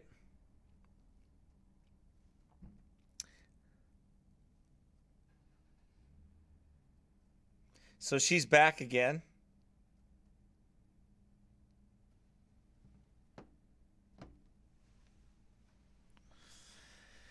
And yeah, she's showing up and she's going to tell you the truth about women in ministry by the Apostle Kathryn. She pastors she's the apostle over, the apostle and pastor over the fivefold church. Spiritual realm, there is no man or female. Did you know that? Did you know that in the spiritual realm there's no male or female? Where's the spiritual realm? Because I live in this realm. And I've been given directions that there are male and female. Right?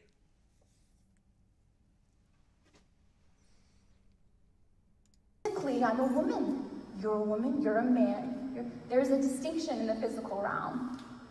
And even marriage, you know, it's a physical thing, even husband and wife, because in heaven we're not. This doesn't exist still. Why? Because this is actually physical things. So even when you see scripture about, you know, when it's talking about wives submit to husbands, this is talking about like physical, earthly things. It's not. Oh, it's not talking about spiritual things. I mean, if my wife wants to be a pastor and she's got the anointing on her, right?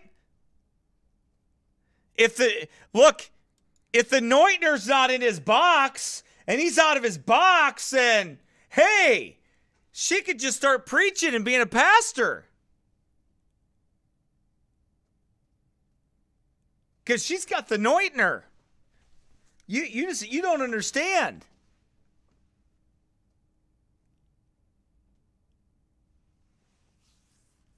It reminds me of something.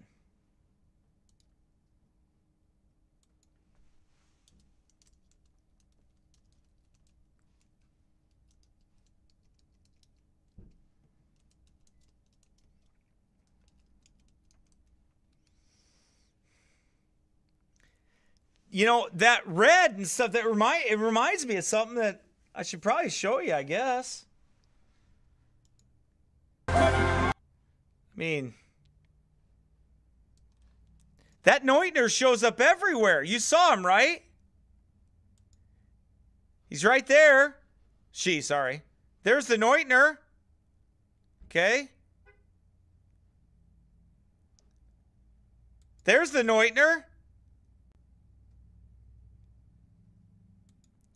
And here's the anointer. If we open it up, it's going to ooze, and if we open it up, it's going to leak, and if we open it up, it's going to smell, and we open it up, it's going to hurt. But if we don't open it up, it won't get better. It won't get better. It'll just stay bitter. And if it stays bitter, it won't get better. It'll stay bitter.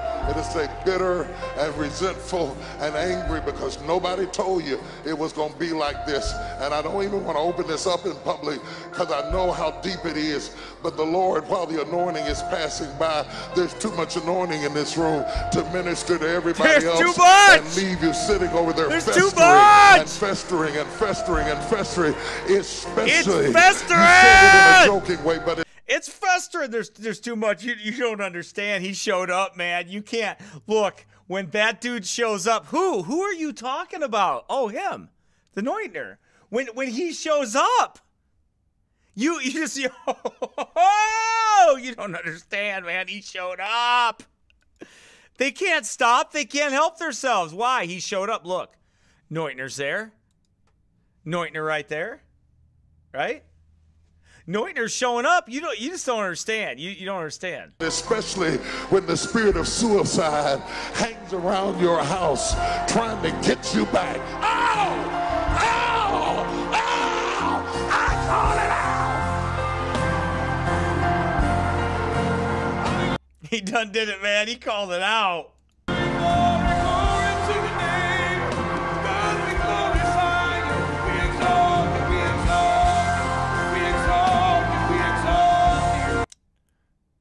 Hooker boots. Hallelujah, holy God. Hallelujah, holy God. Hallelujah, holy God. They keep saying the same thing. Holy Ghost, hallelujah. Holy Ghost, hallelujah. Holy Ghost, hallelujah. But you're supposed to believe that's the Holy Spirit of God. Same Spirit. Right? Same Spirit. TD will take care of it, though.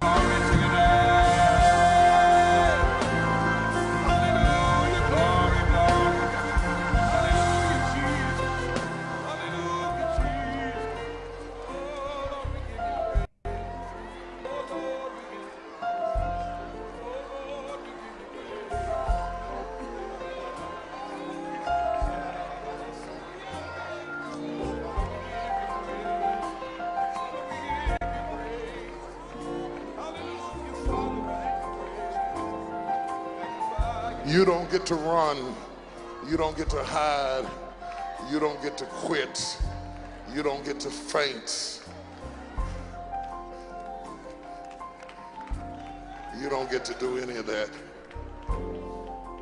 Because it's not a stage that you prayed for. It's not a building that you prayed for. It's not an opportunity that you prayed for. Or that Lamborghini that you prayed for. Wasn't that either. You've always wanted God to make a man out of you, and he's using the stage to make a man out of you. He's using the building to make a man out of you. He's using the opportunity to make a man out of you. Standing back up on his feet, put him back up on his feet. Get him back You're up there. gifted. Hit You're him with the anointed. anointer. You've Hit him always with been that. gifted because you've been broken. You've always been gifted because you've been broken. Hit him with it again, TD. Hit him with it again. Get him with the anointer. Hit him with the anointer again. Hit him with it. Hit him with the anointer again. Get him again. You've always been gifted because you've been broken, and you know how to flow, and you know how to bless everybody, and everybody got your gift, but nobody got you. Nobody got you. Nobody got you. They got your gift, but who's Chew? They never got you. They never got you. And God is touching you. He's using it to touch you. He's going to make a man.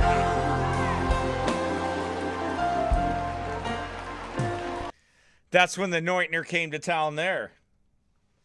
Okay, so this anointer thing ain't new. This anointer thing's been around a while. I'm talking about the spirit. But the actual spirit, when God looks inside of you all, when he sees who you really are, which is your spirit. Amen? Your true self is a spirit who possesses a soul. You have a soul. And you live in a physical body here on this earth. You won't live on this physical body up in heaven. Just your spirit's there. So this space case is trying to tell me that because of that, well, women can preach. Because of that, women can pastor. Because of that, she's an apostle. Duh. What in the world does that have to do with anything? I can't believe guys actually, effeminate dudes, it reminds me of this, the Seventh-day Adventists.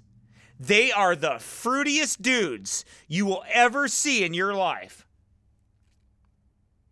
And it reminds me of those passive Seventh-day Adventist dudes that sit there and let this woman preach to them, this Jezebel, preach to them. It just baffles my mind. Your true self is your spirit. You are a spirit. So when God looks at you, your spirit, not your physical body, your spirit. When God looks at the real you, he doesn't see a man or a woman. Oh, so in other words, when God sent the angel,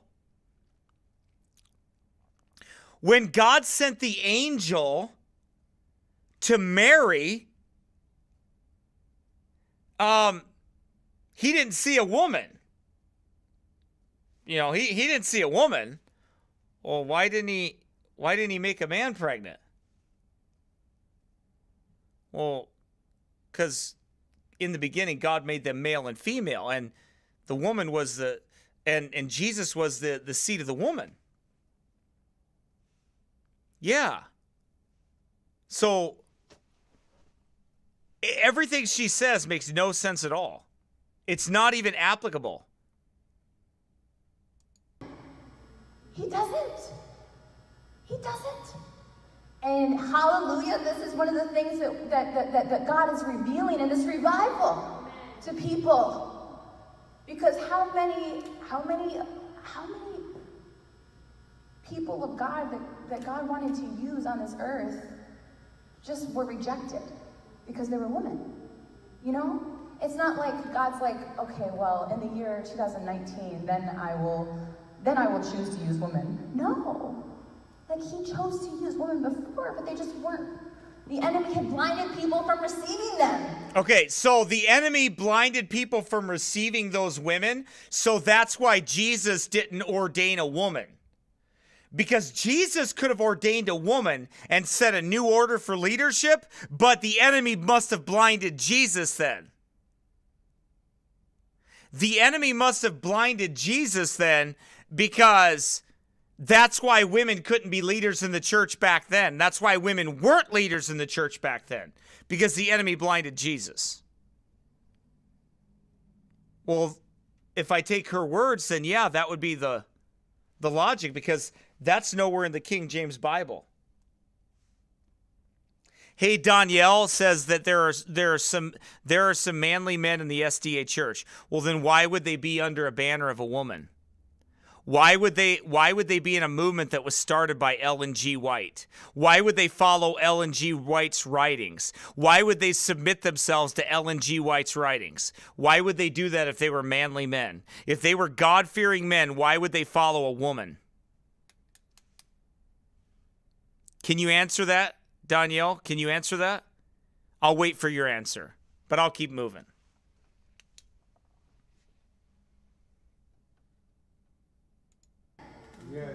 So how many people have been missing out what God wanted to do? They're women.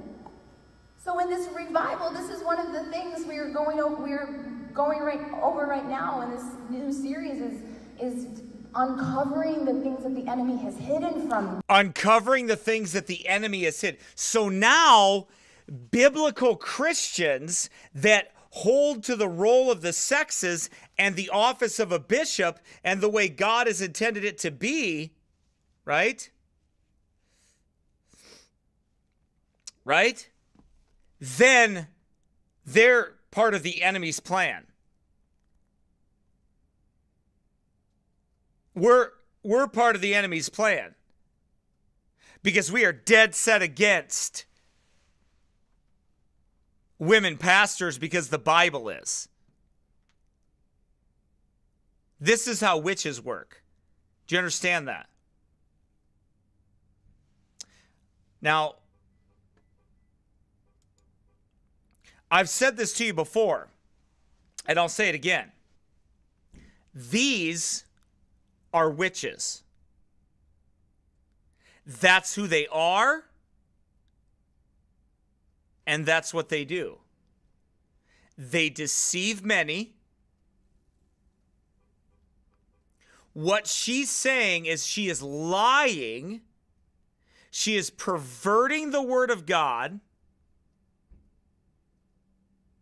And she is teaching contrary to the scriptures, all under the guise of loving Jesus. And the Jesus that she loves is not the one found in this book. The one that she is speaking of is that other Jesus, that other gospel, that other spirit, the false Christ and false apostles that shall arise, speaking perverse things to draw men away after them. That's who she is. She is a witch. I can't get any more plainer for you.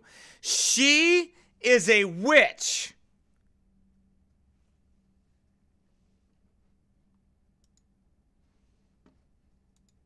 People. Amen? Remember last week we talked about how in revival, God is uncovering things that the enemy's hidden.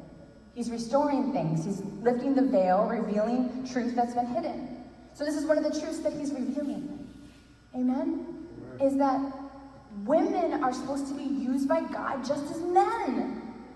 No, they're not, because I can't be a godly mother. I can't have babies. I can't be a godly mother, and I can't be a godly wife. But the Bible gives instructions for a lady and how to be a godly, virtuous woman. And I can't be that. So we're not the same. We're different.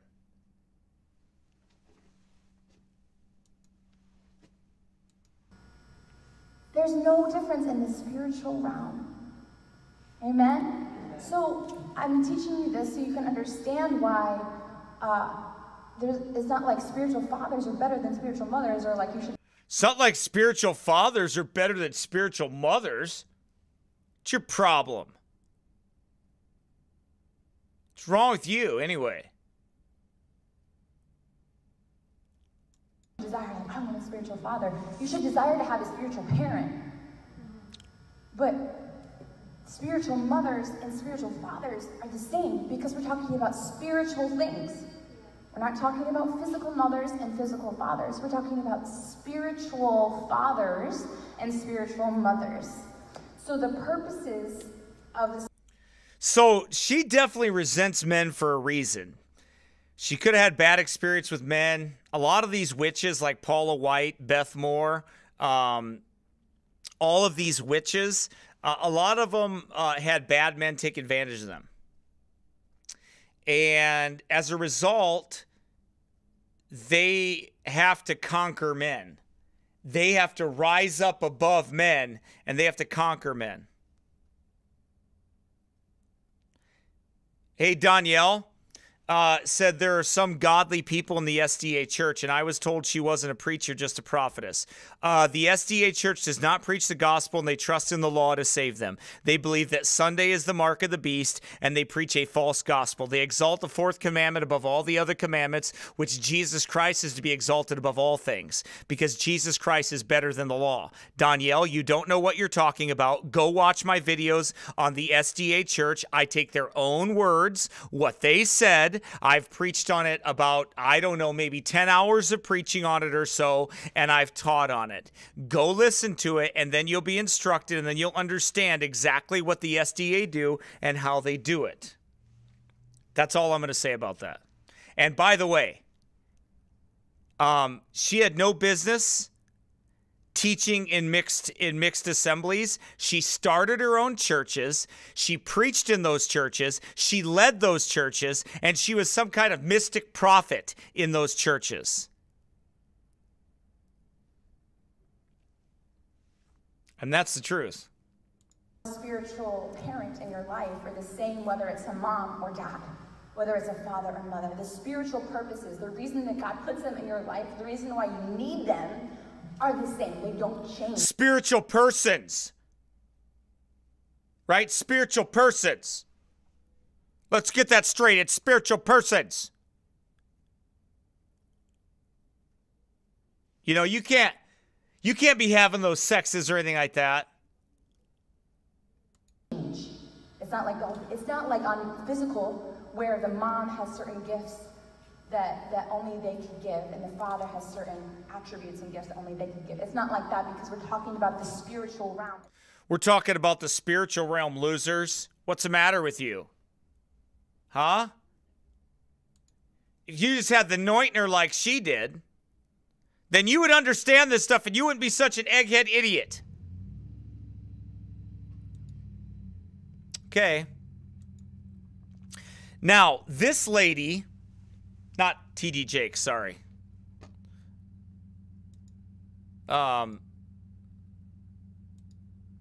This lady, and I use that term loosely because I don't think she's a lady, but this woman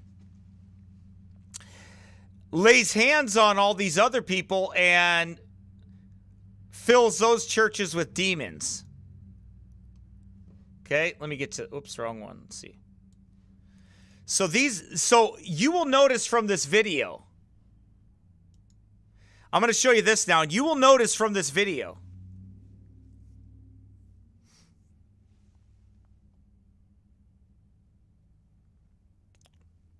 when you look at it, who does all the talking first? Who's the first one to open her mouth? Who's the first one? Who's got the anointing?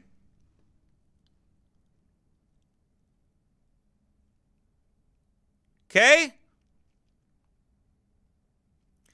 And listen, she craved the anointing. She was looking for the anointer.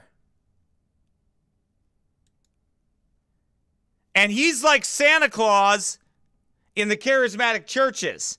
The anointer is coming to town. The anointer is coming to town. He's coming. He is coming. Are you ready? Here we go. Heather, and this is my husband Larry, and we co-pastor a church. Okay, first off, we co-pastor a church. I see. So, where's that in the scriptures? I never saw a female pastor in the Bible, so you invented one. I see. Interesting. You just invented one. We co-pastor, but I'm doing all the talking.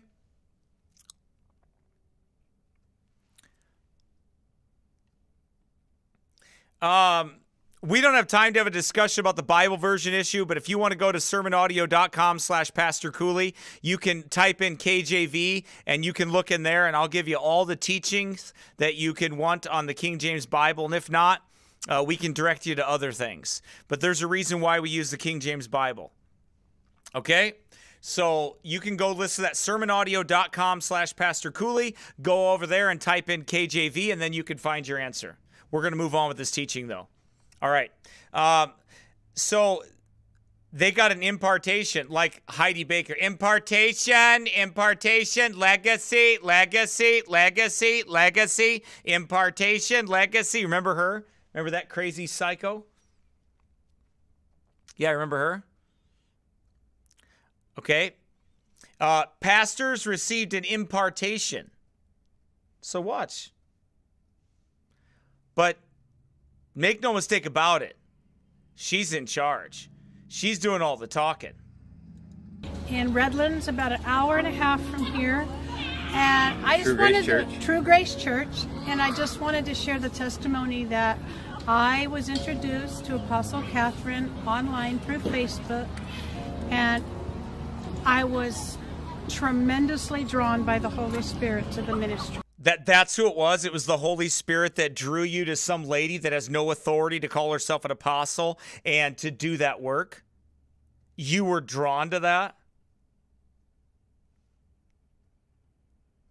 Really? You were drawn by the Holy Spirit. So God's Spirit took you to this woman. Really? You ever read the Bible verse, try the spirits, whether they are of God? Let's look at that real quick, huh? Shall we look at that real quick?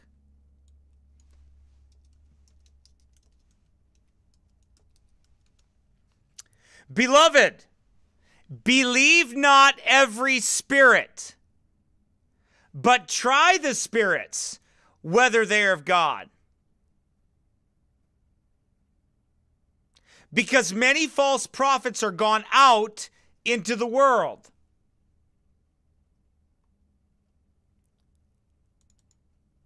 Hereby know ye the Spirit of God. Every spirit that confesseth that Jesus Christ is come in the flesh is of God. And every spirit that confesses not that Jesus Christ is come in the flesh is not of God. And this is that spirit of Antichrist, whereof ye have heard that it should come, and even now already is in the world. If it speaks against who Christ is and his order, by the way, the Apostle Paul talked about that.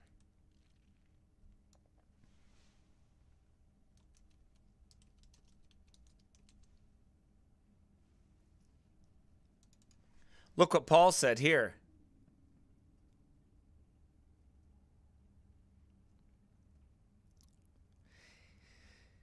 He says, if any man teach otherwise, it consent not to wholesome words, even the words of our Lord Jesus Christ, and to the doctrine which is according to godliness. He is proud, knowing nothing, but doting about questions and strifes of words, whereof cometh envy, strife, railings, and evil surmisings.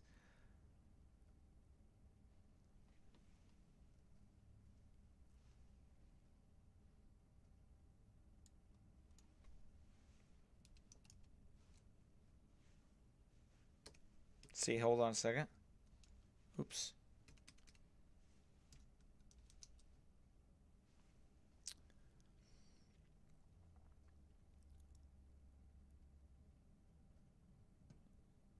Let's see, I can't find the verse I'm looking for right this second, but that's okay.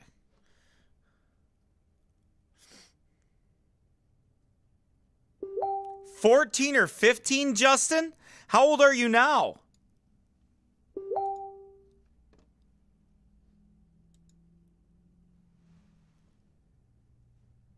Let me get back to this video here.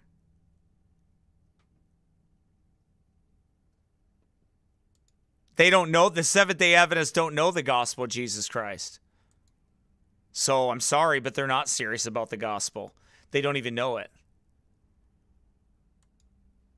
Now back to these Jezebels. Ahab, and this is Ahab. This is Jezebel. Ahab, Jezebel. It is something I know is so needed in the body of Christ.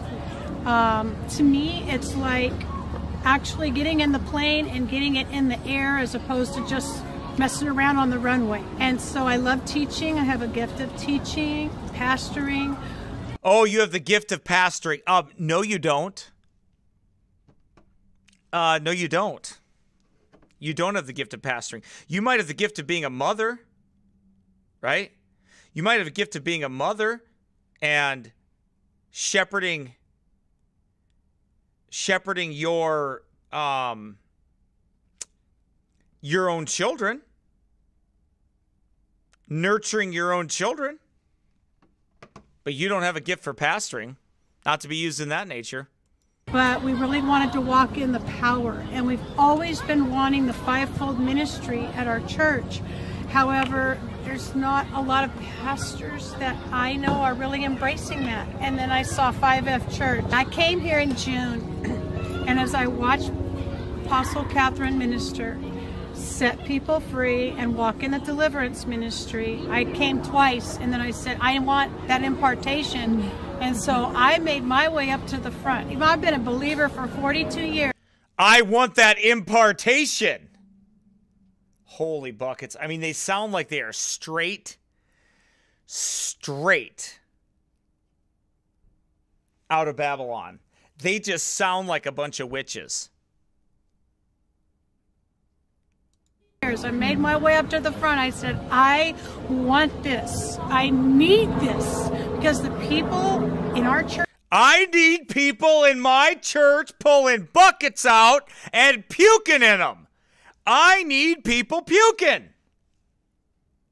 I need to be casting out devils and watching people puke on the stage. I'm telling you, what was I thinking?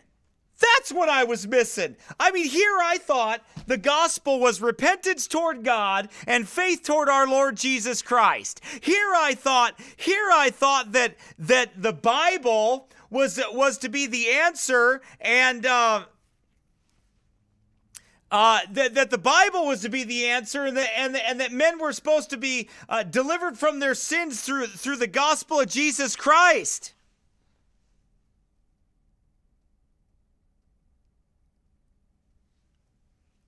Here I thought that it was the gospel that was going to be preached. Oh no, you don't understand. You need this impartation, and you need people puking in your church.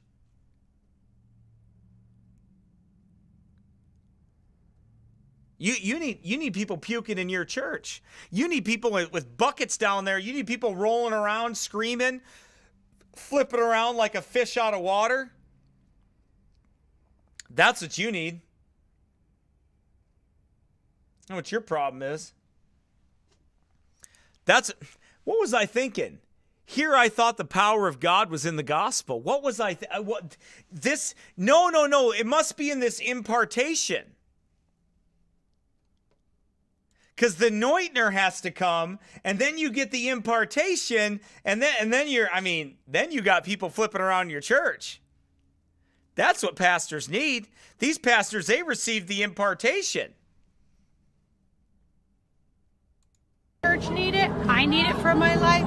He needed it. So now what's been like 4 months we've been coming. And she's like, he needs it too. I'm his wife. I'm going to tell him what he needs.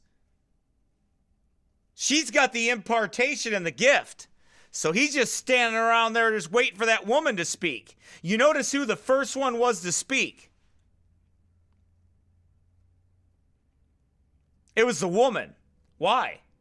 Welcome to the spirit of Jezebel. Welcome to that spirit of Jezebel. Gotta be known.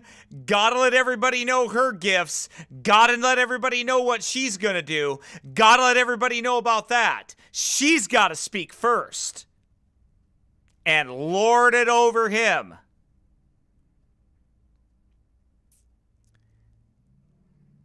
And he's too seduced to realize that's what's happening. That man is so seduced by that same Jezebel spirit that's over all those SDA men that sit there and have women preach to him. You know those guys? Yeah, those guys. Those guys that follow Ellen G. White. Yeah. Those guys that talk about the Roman Catholic Church and they rebuke what's going on in Rome and they tell you about all the stuff with Rome.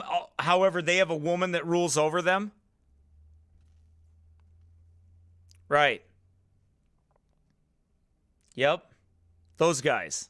Same guys I see at the fair when all the Pentecostal women come up and the charismatic Pentecostal women come up and they're outside there and they start preaching to us and the guy doesn't say anything. Same spirit. In our church need it. I need it for my life. He needed it. So now what's been like 4 months we've been coming, and every service now it's starting to happen at our church. Every time we gather, casting out demons is now something that's regularly happening in our church. And you got a lot of devils in your church, lady. I mean, holy buckets. You're casting devils out of your people in your church every week? It's happening every week. We're casting devils out every week. Really? Really, lady? Really? Every week? Happening all the time now. It's like a regular basis. We're just sitting there all of a sudden and Tommy just starts rolling around on the floor. We get the puke buckets out. People start puking. Jimmy pukes the devil up. Neutner shows up. We start smacking people on the head.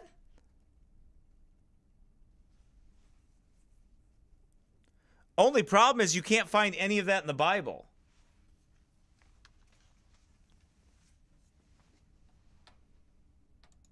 it's amazing.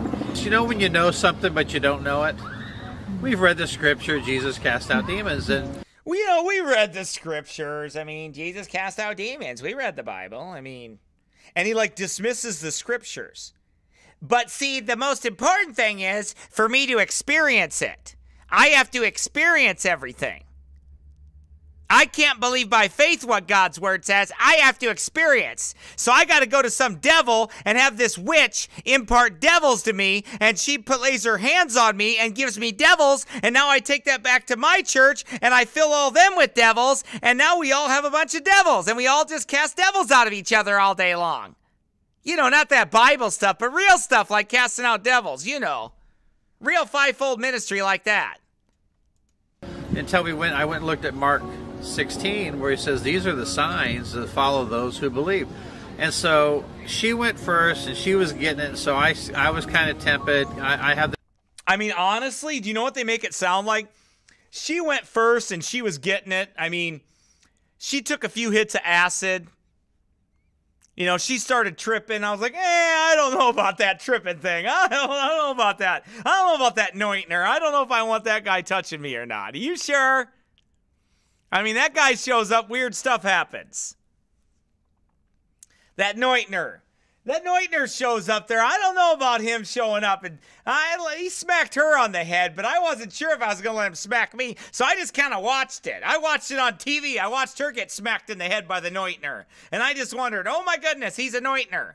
That Neutner's going to hit her upside the head. I kind of watched her get hit upside the head by the Neutner. And I was like, I don't know about that one.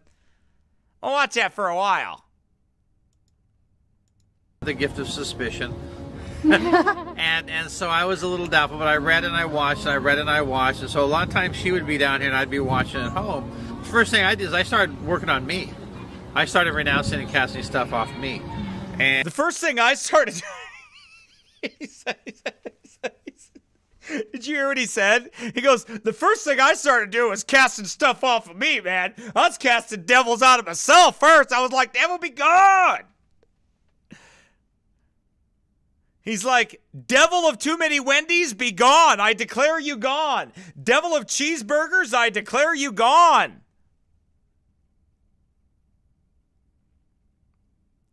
I renounce chocolate candy bars. Gone. I renounce ketchup. I'm tired of it. It's done. And then I asked Heather to pray for me, and it... Hey, Heather, can you pray for me? Because I think there's like a bunch of devils in me. So can you just pray for me, Heather? And if you just do that, Heather, if you just pray for me, man, I'll be better. I need that anointing. I need impartation. I need that. It was like, oh my gosh. And I have a very strong prophetic gift, and so I saw... Okay, he's going to tell you, he had a very strong... he had a very strong... I have a very strong prophetic gift. So I can see them devils coming a mile away. I know they're there. I can see them. Okay, here we go. Ready? Things coming out. Let me back up. Let me back up here. You don't want to miss this. This is pray for me, and it was like, oh my gosh. And I have a very strong prophetic gift, and so I saw things coming out. I saw what they were, and it was amazing. I saw what they were. I could see it because I have a prophetic gift to like see. I have a prophetic gift to see spooky devils come out of people. I mean, they just start flying out of their mouth, flying out their nose like boogers. People, farmer blowing devils out. Farmer blowing devils right out their nose, come flying straight out, puking devils out into a bucket. I saw what they were. Okay. Okay, there, buddy. Okay. So he saw them. She was casting them out, and he saw them. He's like, there they are.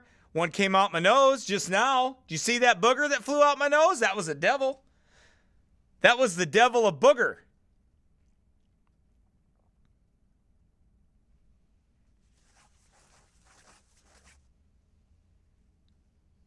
All because the Neutner came and visited them.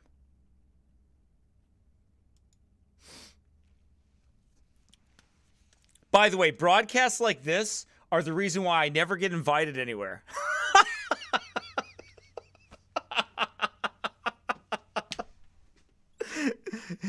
Even my Baptist brethren are like, we can't have that guy, and he's going to make our church mad. You just cannot come here. You are going to... You are just going to... I don't preach in too many churches.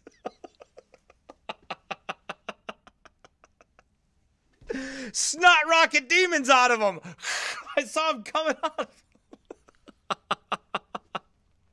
Hey, listen, you got to have fun, man. You got to. If you're going to do this and you're going to reprove the unfruitful works of darkness, you got to have some fun doing it, man. There ain't nothing wrong with having fun doing it, and I enjoy it, man. I enjoy it. Because these stinking devils, I'm just like Elijah. I thoroughly enjoy mocking them. Okay. Here we go. And we said we were going to start doing it, so the first they literally act like they literally act like they're doing drugs. Do they not act like they're doing drugs? We were like, no way. And we said, we're going to do it. We're going to do it. We are going to trip on these devils. We are going to get the impartation. We are going to get it, and we are going to do some tripping on devils. That's like what they're talking about. It's so stupid. It has nothing to do with biblical Christianity. It has nothing to do with the power of the Holy Ghost, which is to save men's lives and to change men's lives and to make them new creatures in Christ. That old things are passed away and all things are become new. It's not that. It's not Bible.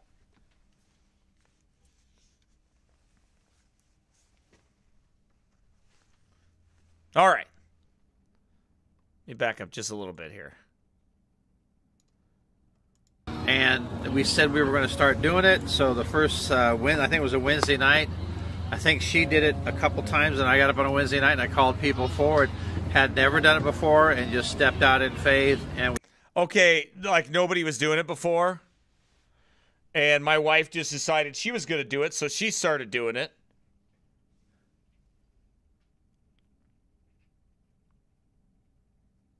And then I started stepping out by faith. You call that faith? You call that faith? Oh my goodness, I've been going for 2 hours and 27 minutes? I gotta stop. I didn't realize I'm never gonna get home. Oh my goodness. Oh, I didn't know I went this long. Oh man. I was having too much fun, man. I just kept going. Why didn't you guys tell me I was on here for 2 hours and 27 minutes? Oh my goodness. I didn't even realize I went that long. I'm surprised my wife didn't message me. She's probably like,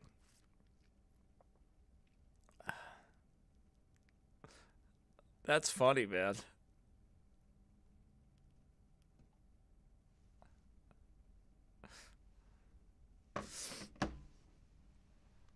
Oh. We saw him getting delivered. And so now it's been every service for probably about a month and a half, that I always do an opportunity at the end of the service to come up for prayer, and we always see manifestations and we always see people. That's so bad. Do you hear what he said? He's admitting it. Every service we see manifestations of devils. Well, that's a problem. That's a problem. That's not a good thing.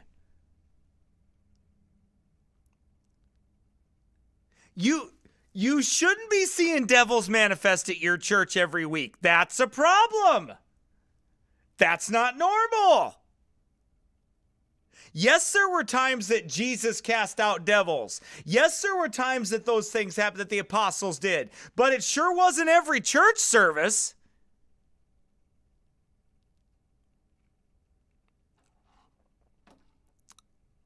It sure wasn't every church service.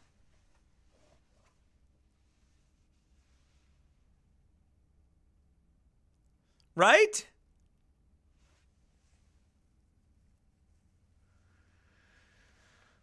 I mean, it's like every church service you're casting devils out. We'll get free. Kathryn was a catalyst that kind of kicked us in gear to go to another level, an area. The Apostle Kathryn took us up to another level, a whole nother level of demonic possession. I mean, her ministry took us up another notch. I mean, we really skyrocketed into it. It was just, man, we needed that lady. Area that we hadn't really stepped into yet. We had the word of faith. We believe for healing. We see miracles in the healing realm, but the deliverance hadn't happened yet until we got hooked up with Kathryn. She's coming to our church in Redlands, California, November 29th, a Monday night at 6 p.m. So everybody come out. Please come out. Bring your family members. You will not regret it. You will experience freedom, revival, joy, and peace. Oh, what would you give for peace in your life? Kathryn ain't gonna bring me peace in my life. Jesus Christ brings me peace in my life.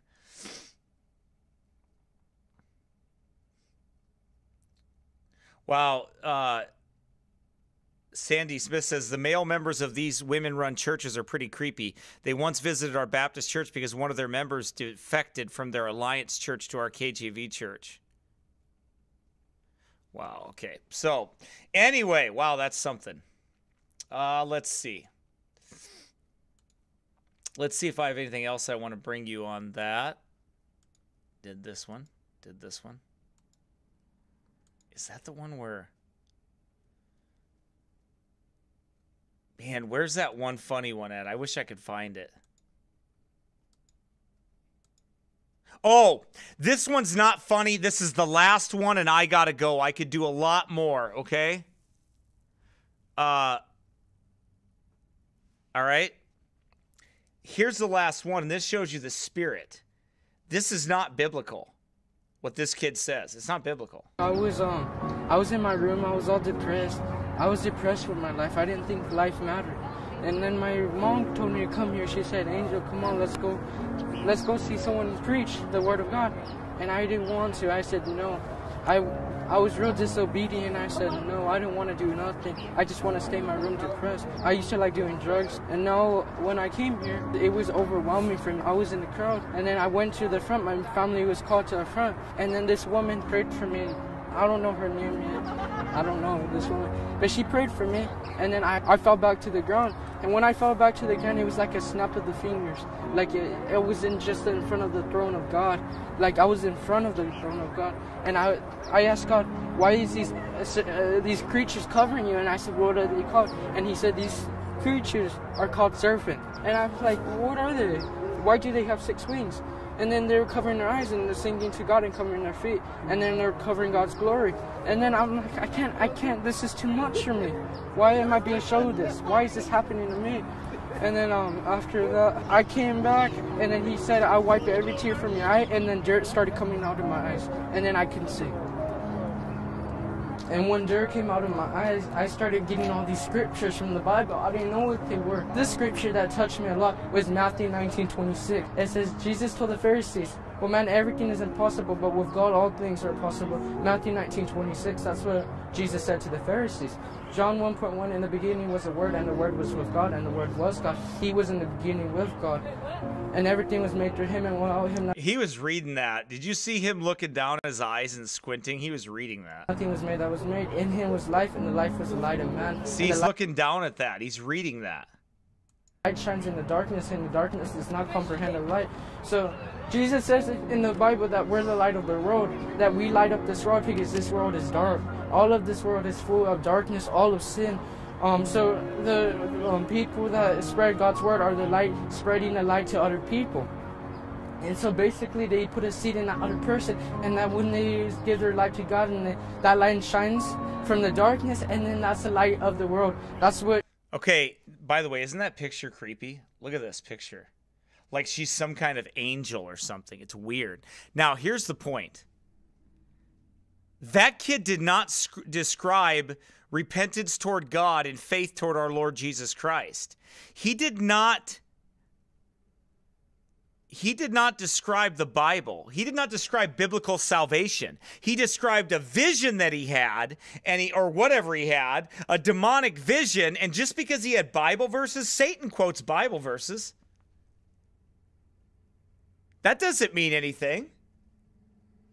Right?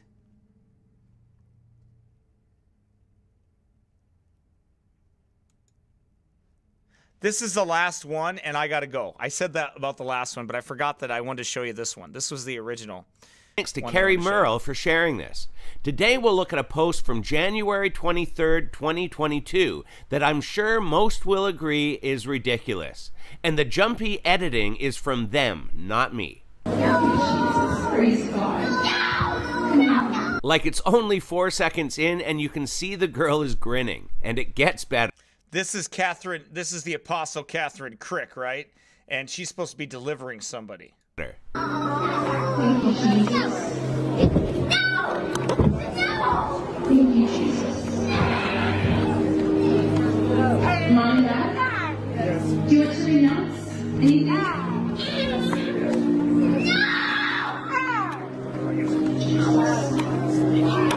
It's time for them to be free right now.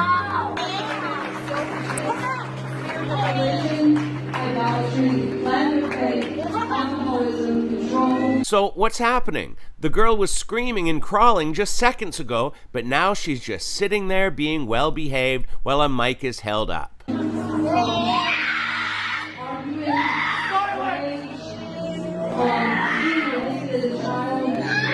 So I guess it's the other girl's turn to act up.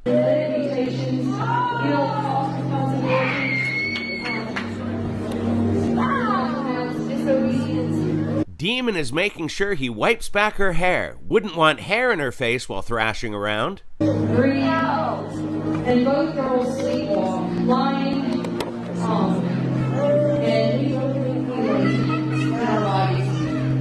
Thank you, Jesus. It's time to rise our break every generational curse off of them now. In Jesus' name. She's totally smiling, and this is nothing but an act. In Jesus' name. In Jesus' name. You can, sir, you can sit up a little bit. God's heart will take care of you. And I detach them now from what... And did you notice the girls looking at each other? It always seems like while one is calm, the other's acting, and then they change. And on 3, every spirit attached must leave. Not to mention, the woman is completely immodest. The clothes that this woman wears is ridiculous. Come now. What is oath? What is oath speaking? What is oath? And look at her, being all well-behaved again, even paying attention to Kathryn while it's the other girl's turn to perform. No.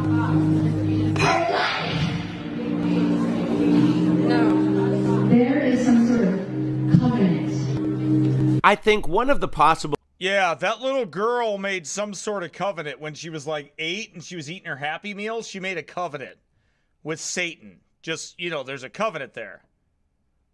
Reasons for the choppy editing could be to cut out the parts where they are smiling and giving this hoax away. Do you know any kind of covenant that either of you could have made or people in the past generations? I know there was a cult practice in my family line, but I don't know how back it went. There was a cult.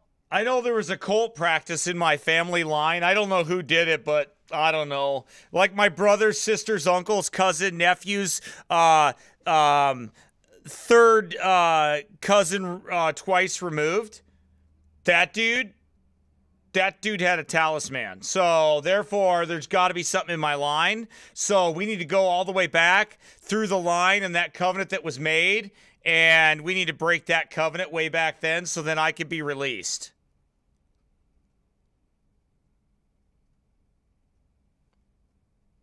See how ridiculous that is? See how that's not biblical? Wait a minute, Pastor. Are you saying you don't believe in generational curses? Absolutely not. Absolutely not. Do I believe that if you train your children wrong and they learn traits from you, that if they learn sexual misconduct from you, if they're molested, if they go through bad things, if they see bad things, if bad things happen to them, that it's going to impact them? Yes. Do I believe that they're all going to be possessed because somebody else is? No, I don't. I believe the gospel is able to free anyone, and they don't need some sideshow WWE show of deliverance from Mrs. Pantsuit that's tight enough to paint it on. Practice. So we're announcing that right now. Renounce the cult, and I repent of it on behalf of my family. Oh, you repent on it on behalf of your family. I repent on it on behalf of my family that I had too many Slurpees when I was 6. So I repent of that now.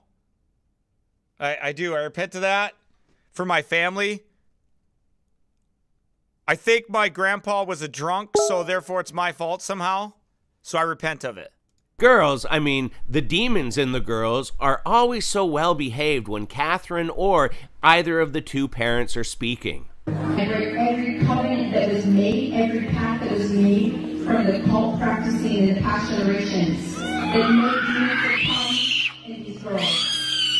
I break the covenant now. And I command every spirit attached to that covenant must leave you now in Jesus' name. There is more. What is it? Say it all now. Rage, sadness, depression. I renounce of rage, sadness, and depression. How do you renounce depression? How do you renounce depression? That's impossible. Most people, if they ever suffer depression, they didn't will themselves into it. All people, they didn't will themselves into it, and they can't will themselves out of it. Rage, sadness, and depression. What? Speak everything now.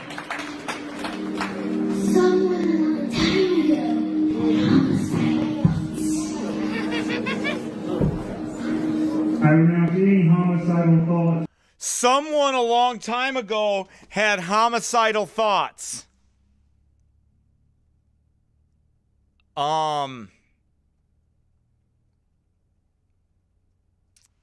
That is the most ridiculous thing you could ever imagine, an unbiblical thing. But I have seen charismatics do this very thing. And I've seen closet charismatics do it and think people have to repent of every single thing that ever happened and try to find something that would lock a devil into them, that a devil would keep them. Like the gospel and repenting and putting your faith and trust in Jesus Christ wouldn't free you. Or spirit of homicide off myself and my bloodline. I detach her and all from every spirit that is renounced. And I command on free every spirit attached. We renounce suicide. Speak every last thing, I command you now. Suicide. I command you. Suicide, there's more.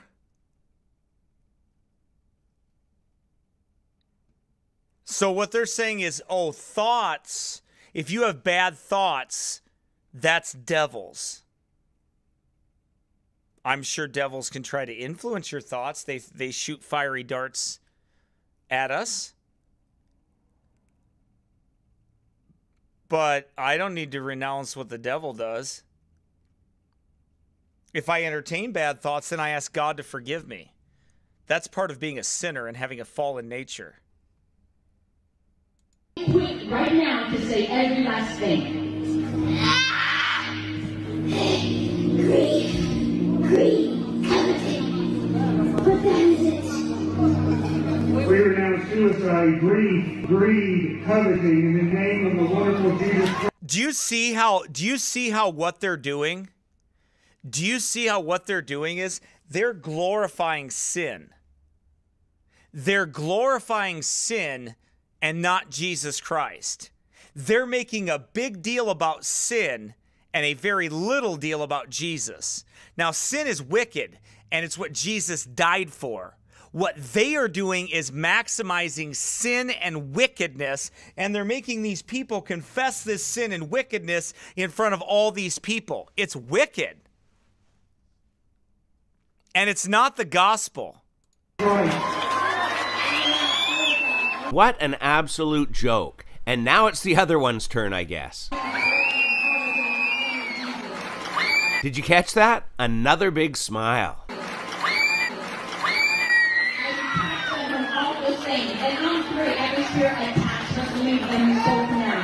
One, two, three.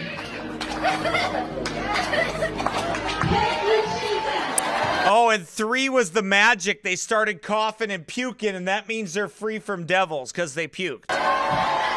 What a complete circus. On the count of 3. 1, 2, 3. And the crowd goes wild, and the demons start obeying.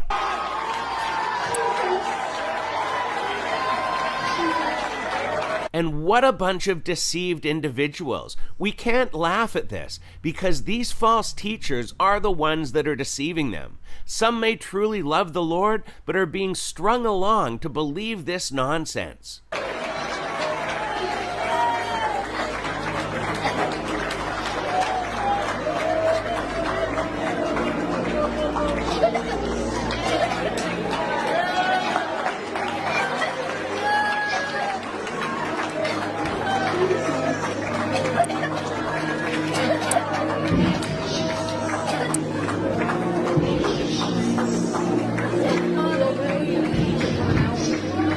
Like, what a completely organized and fake event. When did we see this in the Bible? How about never?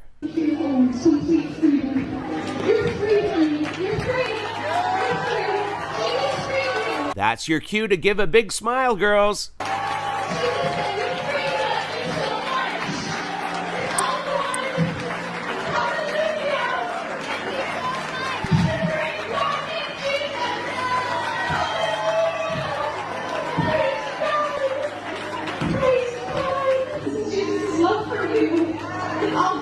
And you're all forgiven of everything. God's removed the past completely.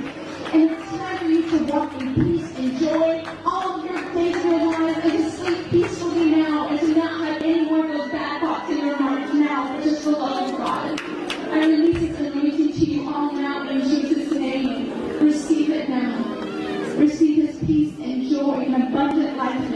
These people should be ashamed for supporting this nonsense. And no, Apostle Kathryn, you are not releasing an anointing of peace and joy and an abundant life now. And may you walk in the power of God and deliver families, children, and may your testimony go across the world and deliver children and whole families. May millions of eyes open up through you and be set free as you have. And did you notice that the girl in pink is often looking at her older sister for approval? But the one in blue isn't acting anymore. She showed no joy or excitement of being delivered. She just stood there the whole time like she was glad this was over. But the pink girl just played along for the entire show. They end with this post. The following day, the mother testified, "We have been on a long journey with deliverance, but for the first time, our girls have total freedom. The youngest, JC, who is 8, received not only freedom, but also the baptism of the Holy Spirit." Really? How do you know that? Did she start babbling in gibberish? Folks, I apologize if I sounded a bit angry in this video, but this stuff really bothers me. There's just too much of this nonsense out there, and people are being deceived with these silly shows. How dare these false teachers be doing this to people? I pray for all of you that are following these phony deliverance ministries that God would open up your eyes to understand that it's nothing but a show and a con, and that you need to get back to Bible basics now. That was good advice right there. Get back to the Bible. If you ask me, how in the world can we be how is a person delivered? They are delivered through the gospel of Jesus Christ. That's how they're delivered. Not through the Neutner. Not through the charismatic Neutner. The Neutner does not deliver them. It is the gospel of Jesus Christ.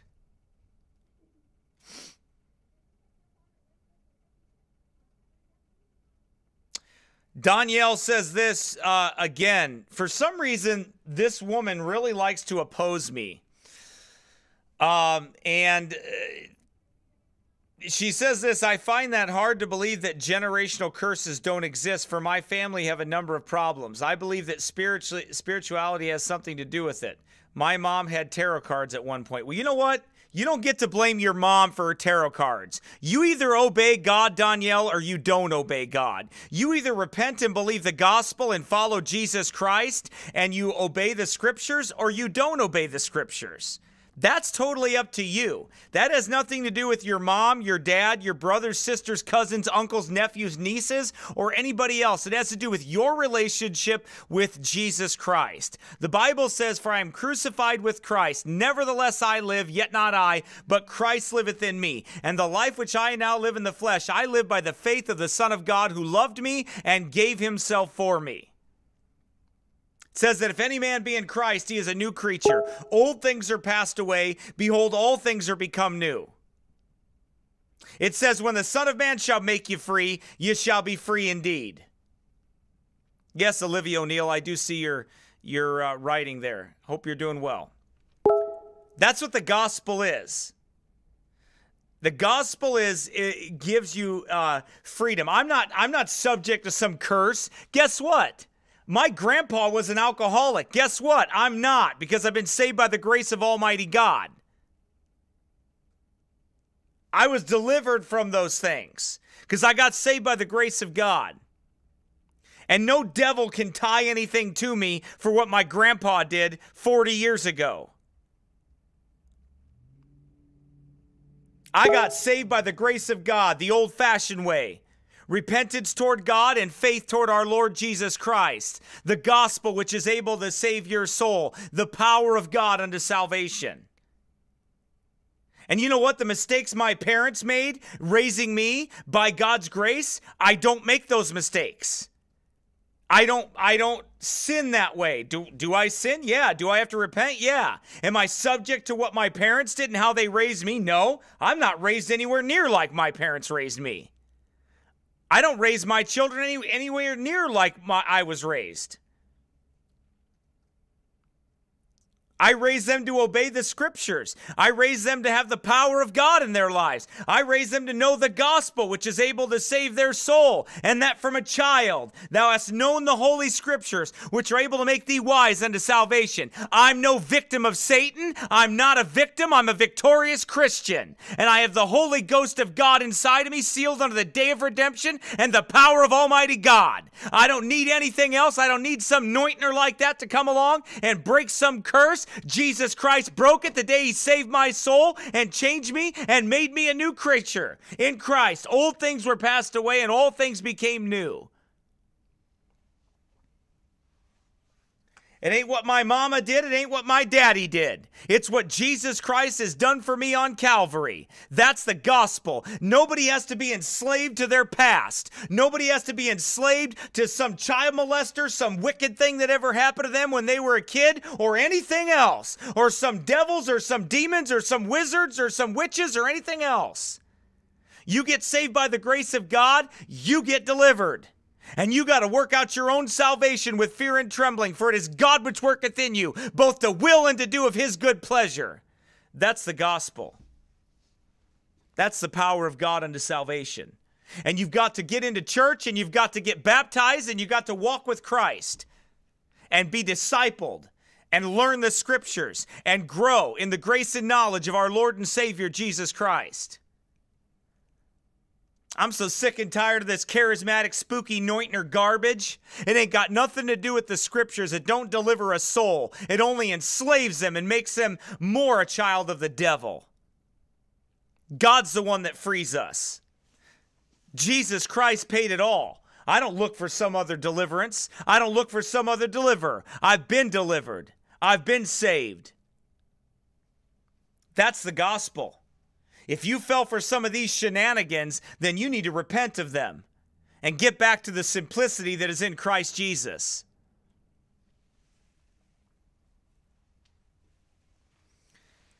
And that's the truth, friend. As it is in the scriptures. I got to get out of here, man. I've been going, I don't know how long I've been going here.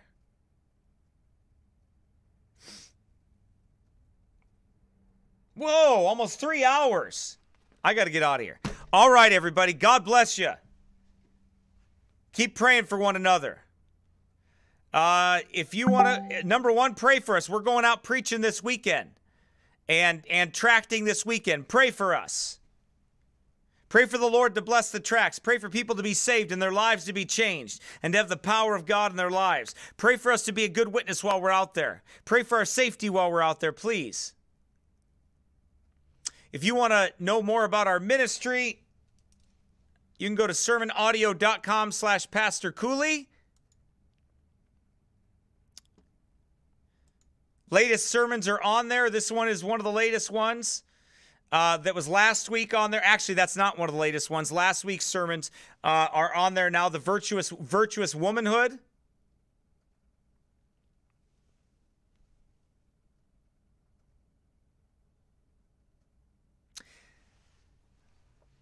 Danielle, I came at you with scripture. If that offends you, get right with God then. You told me what you thought about generational curses, and I told you what the Bible said. If you don't like the Bible, there ain't nothing I can do about it. You ain't the first woman that got mad at me, and rest assured, you certainly will not be the last. Get in line. There's a long train ahead of you. I'm fine with it. Believe it. I'm fine with it. Anyway, you can go to sermonaudio.com/Pastor Cooley, and you can follow the ministry and the sermons that are on there. Tomorrow, we'll be live 7:30 p.m. Central Time. You can hear the preaching of God's word there from here. Tomorrow night we'll be back in the book of Acts. And by the way, you know something I noticed, Danielle? You never do ask for forgiveness when you say things. You never do ask anybody to forgive you. You never do get things right when you say things you shouldn't say. You never do receive instruction. That's a bad heart. And I'm going to tell you something. You ain't going to get married to a good man with a heart like that. You better ask God to help you. There ain't a man that's going to marry you with a bullheaded, stiff-necked heart like that. You better get your heart right with God. And maybe you will get married when you get a soft, submissive spirit. Maybe you will. But until then, don't expect God to give you a husband when you have a spirit like that. Because you have a spirit that gets angry with men that try to correct you. And that's just the truth. It's the way it is. And I've been around enough women to know when they're like that. Believe me. Anyway, all right. Also, if you want to support our ministry, you can go to PayPal and send us salvationpreacher@gmail.com or pastorcooley@icloud.com. You can send a gift through there if you want to. Or you can mail us something at the bottom of the screen there. So anyway, pray for us, though. Pray for our project that we're doing. Pray for the studio that we're building. I got to get home. I'm getting out of here. God bless you all. Take care.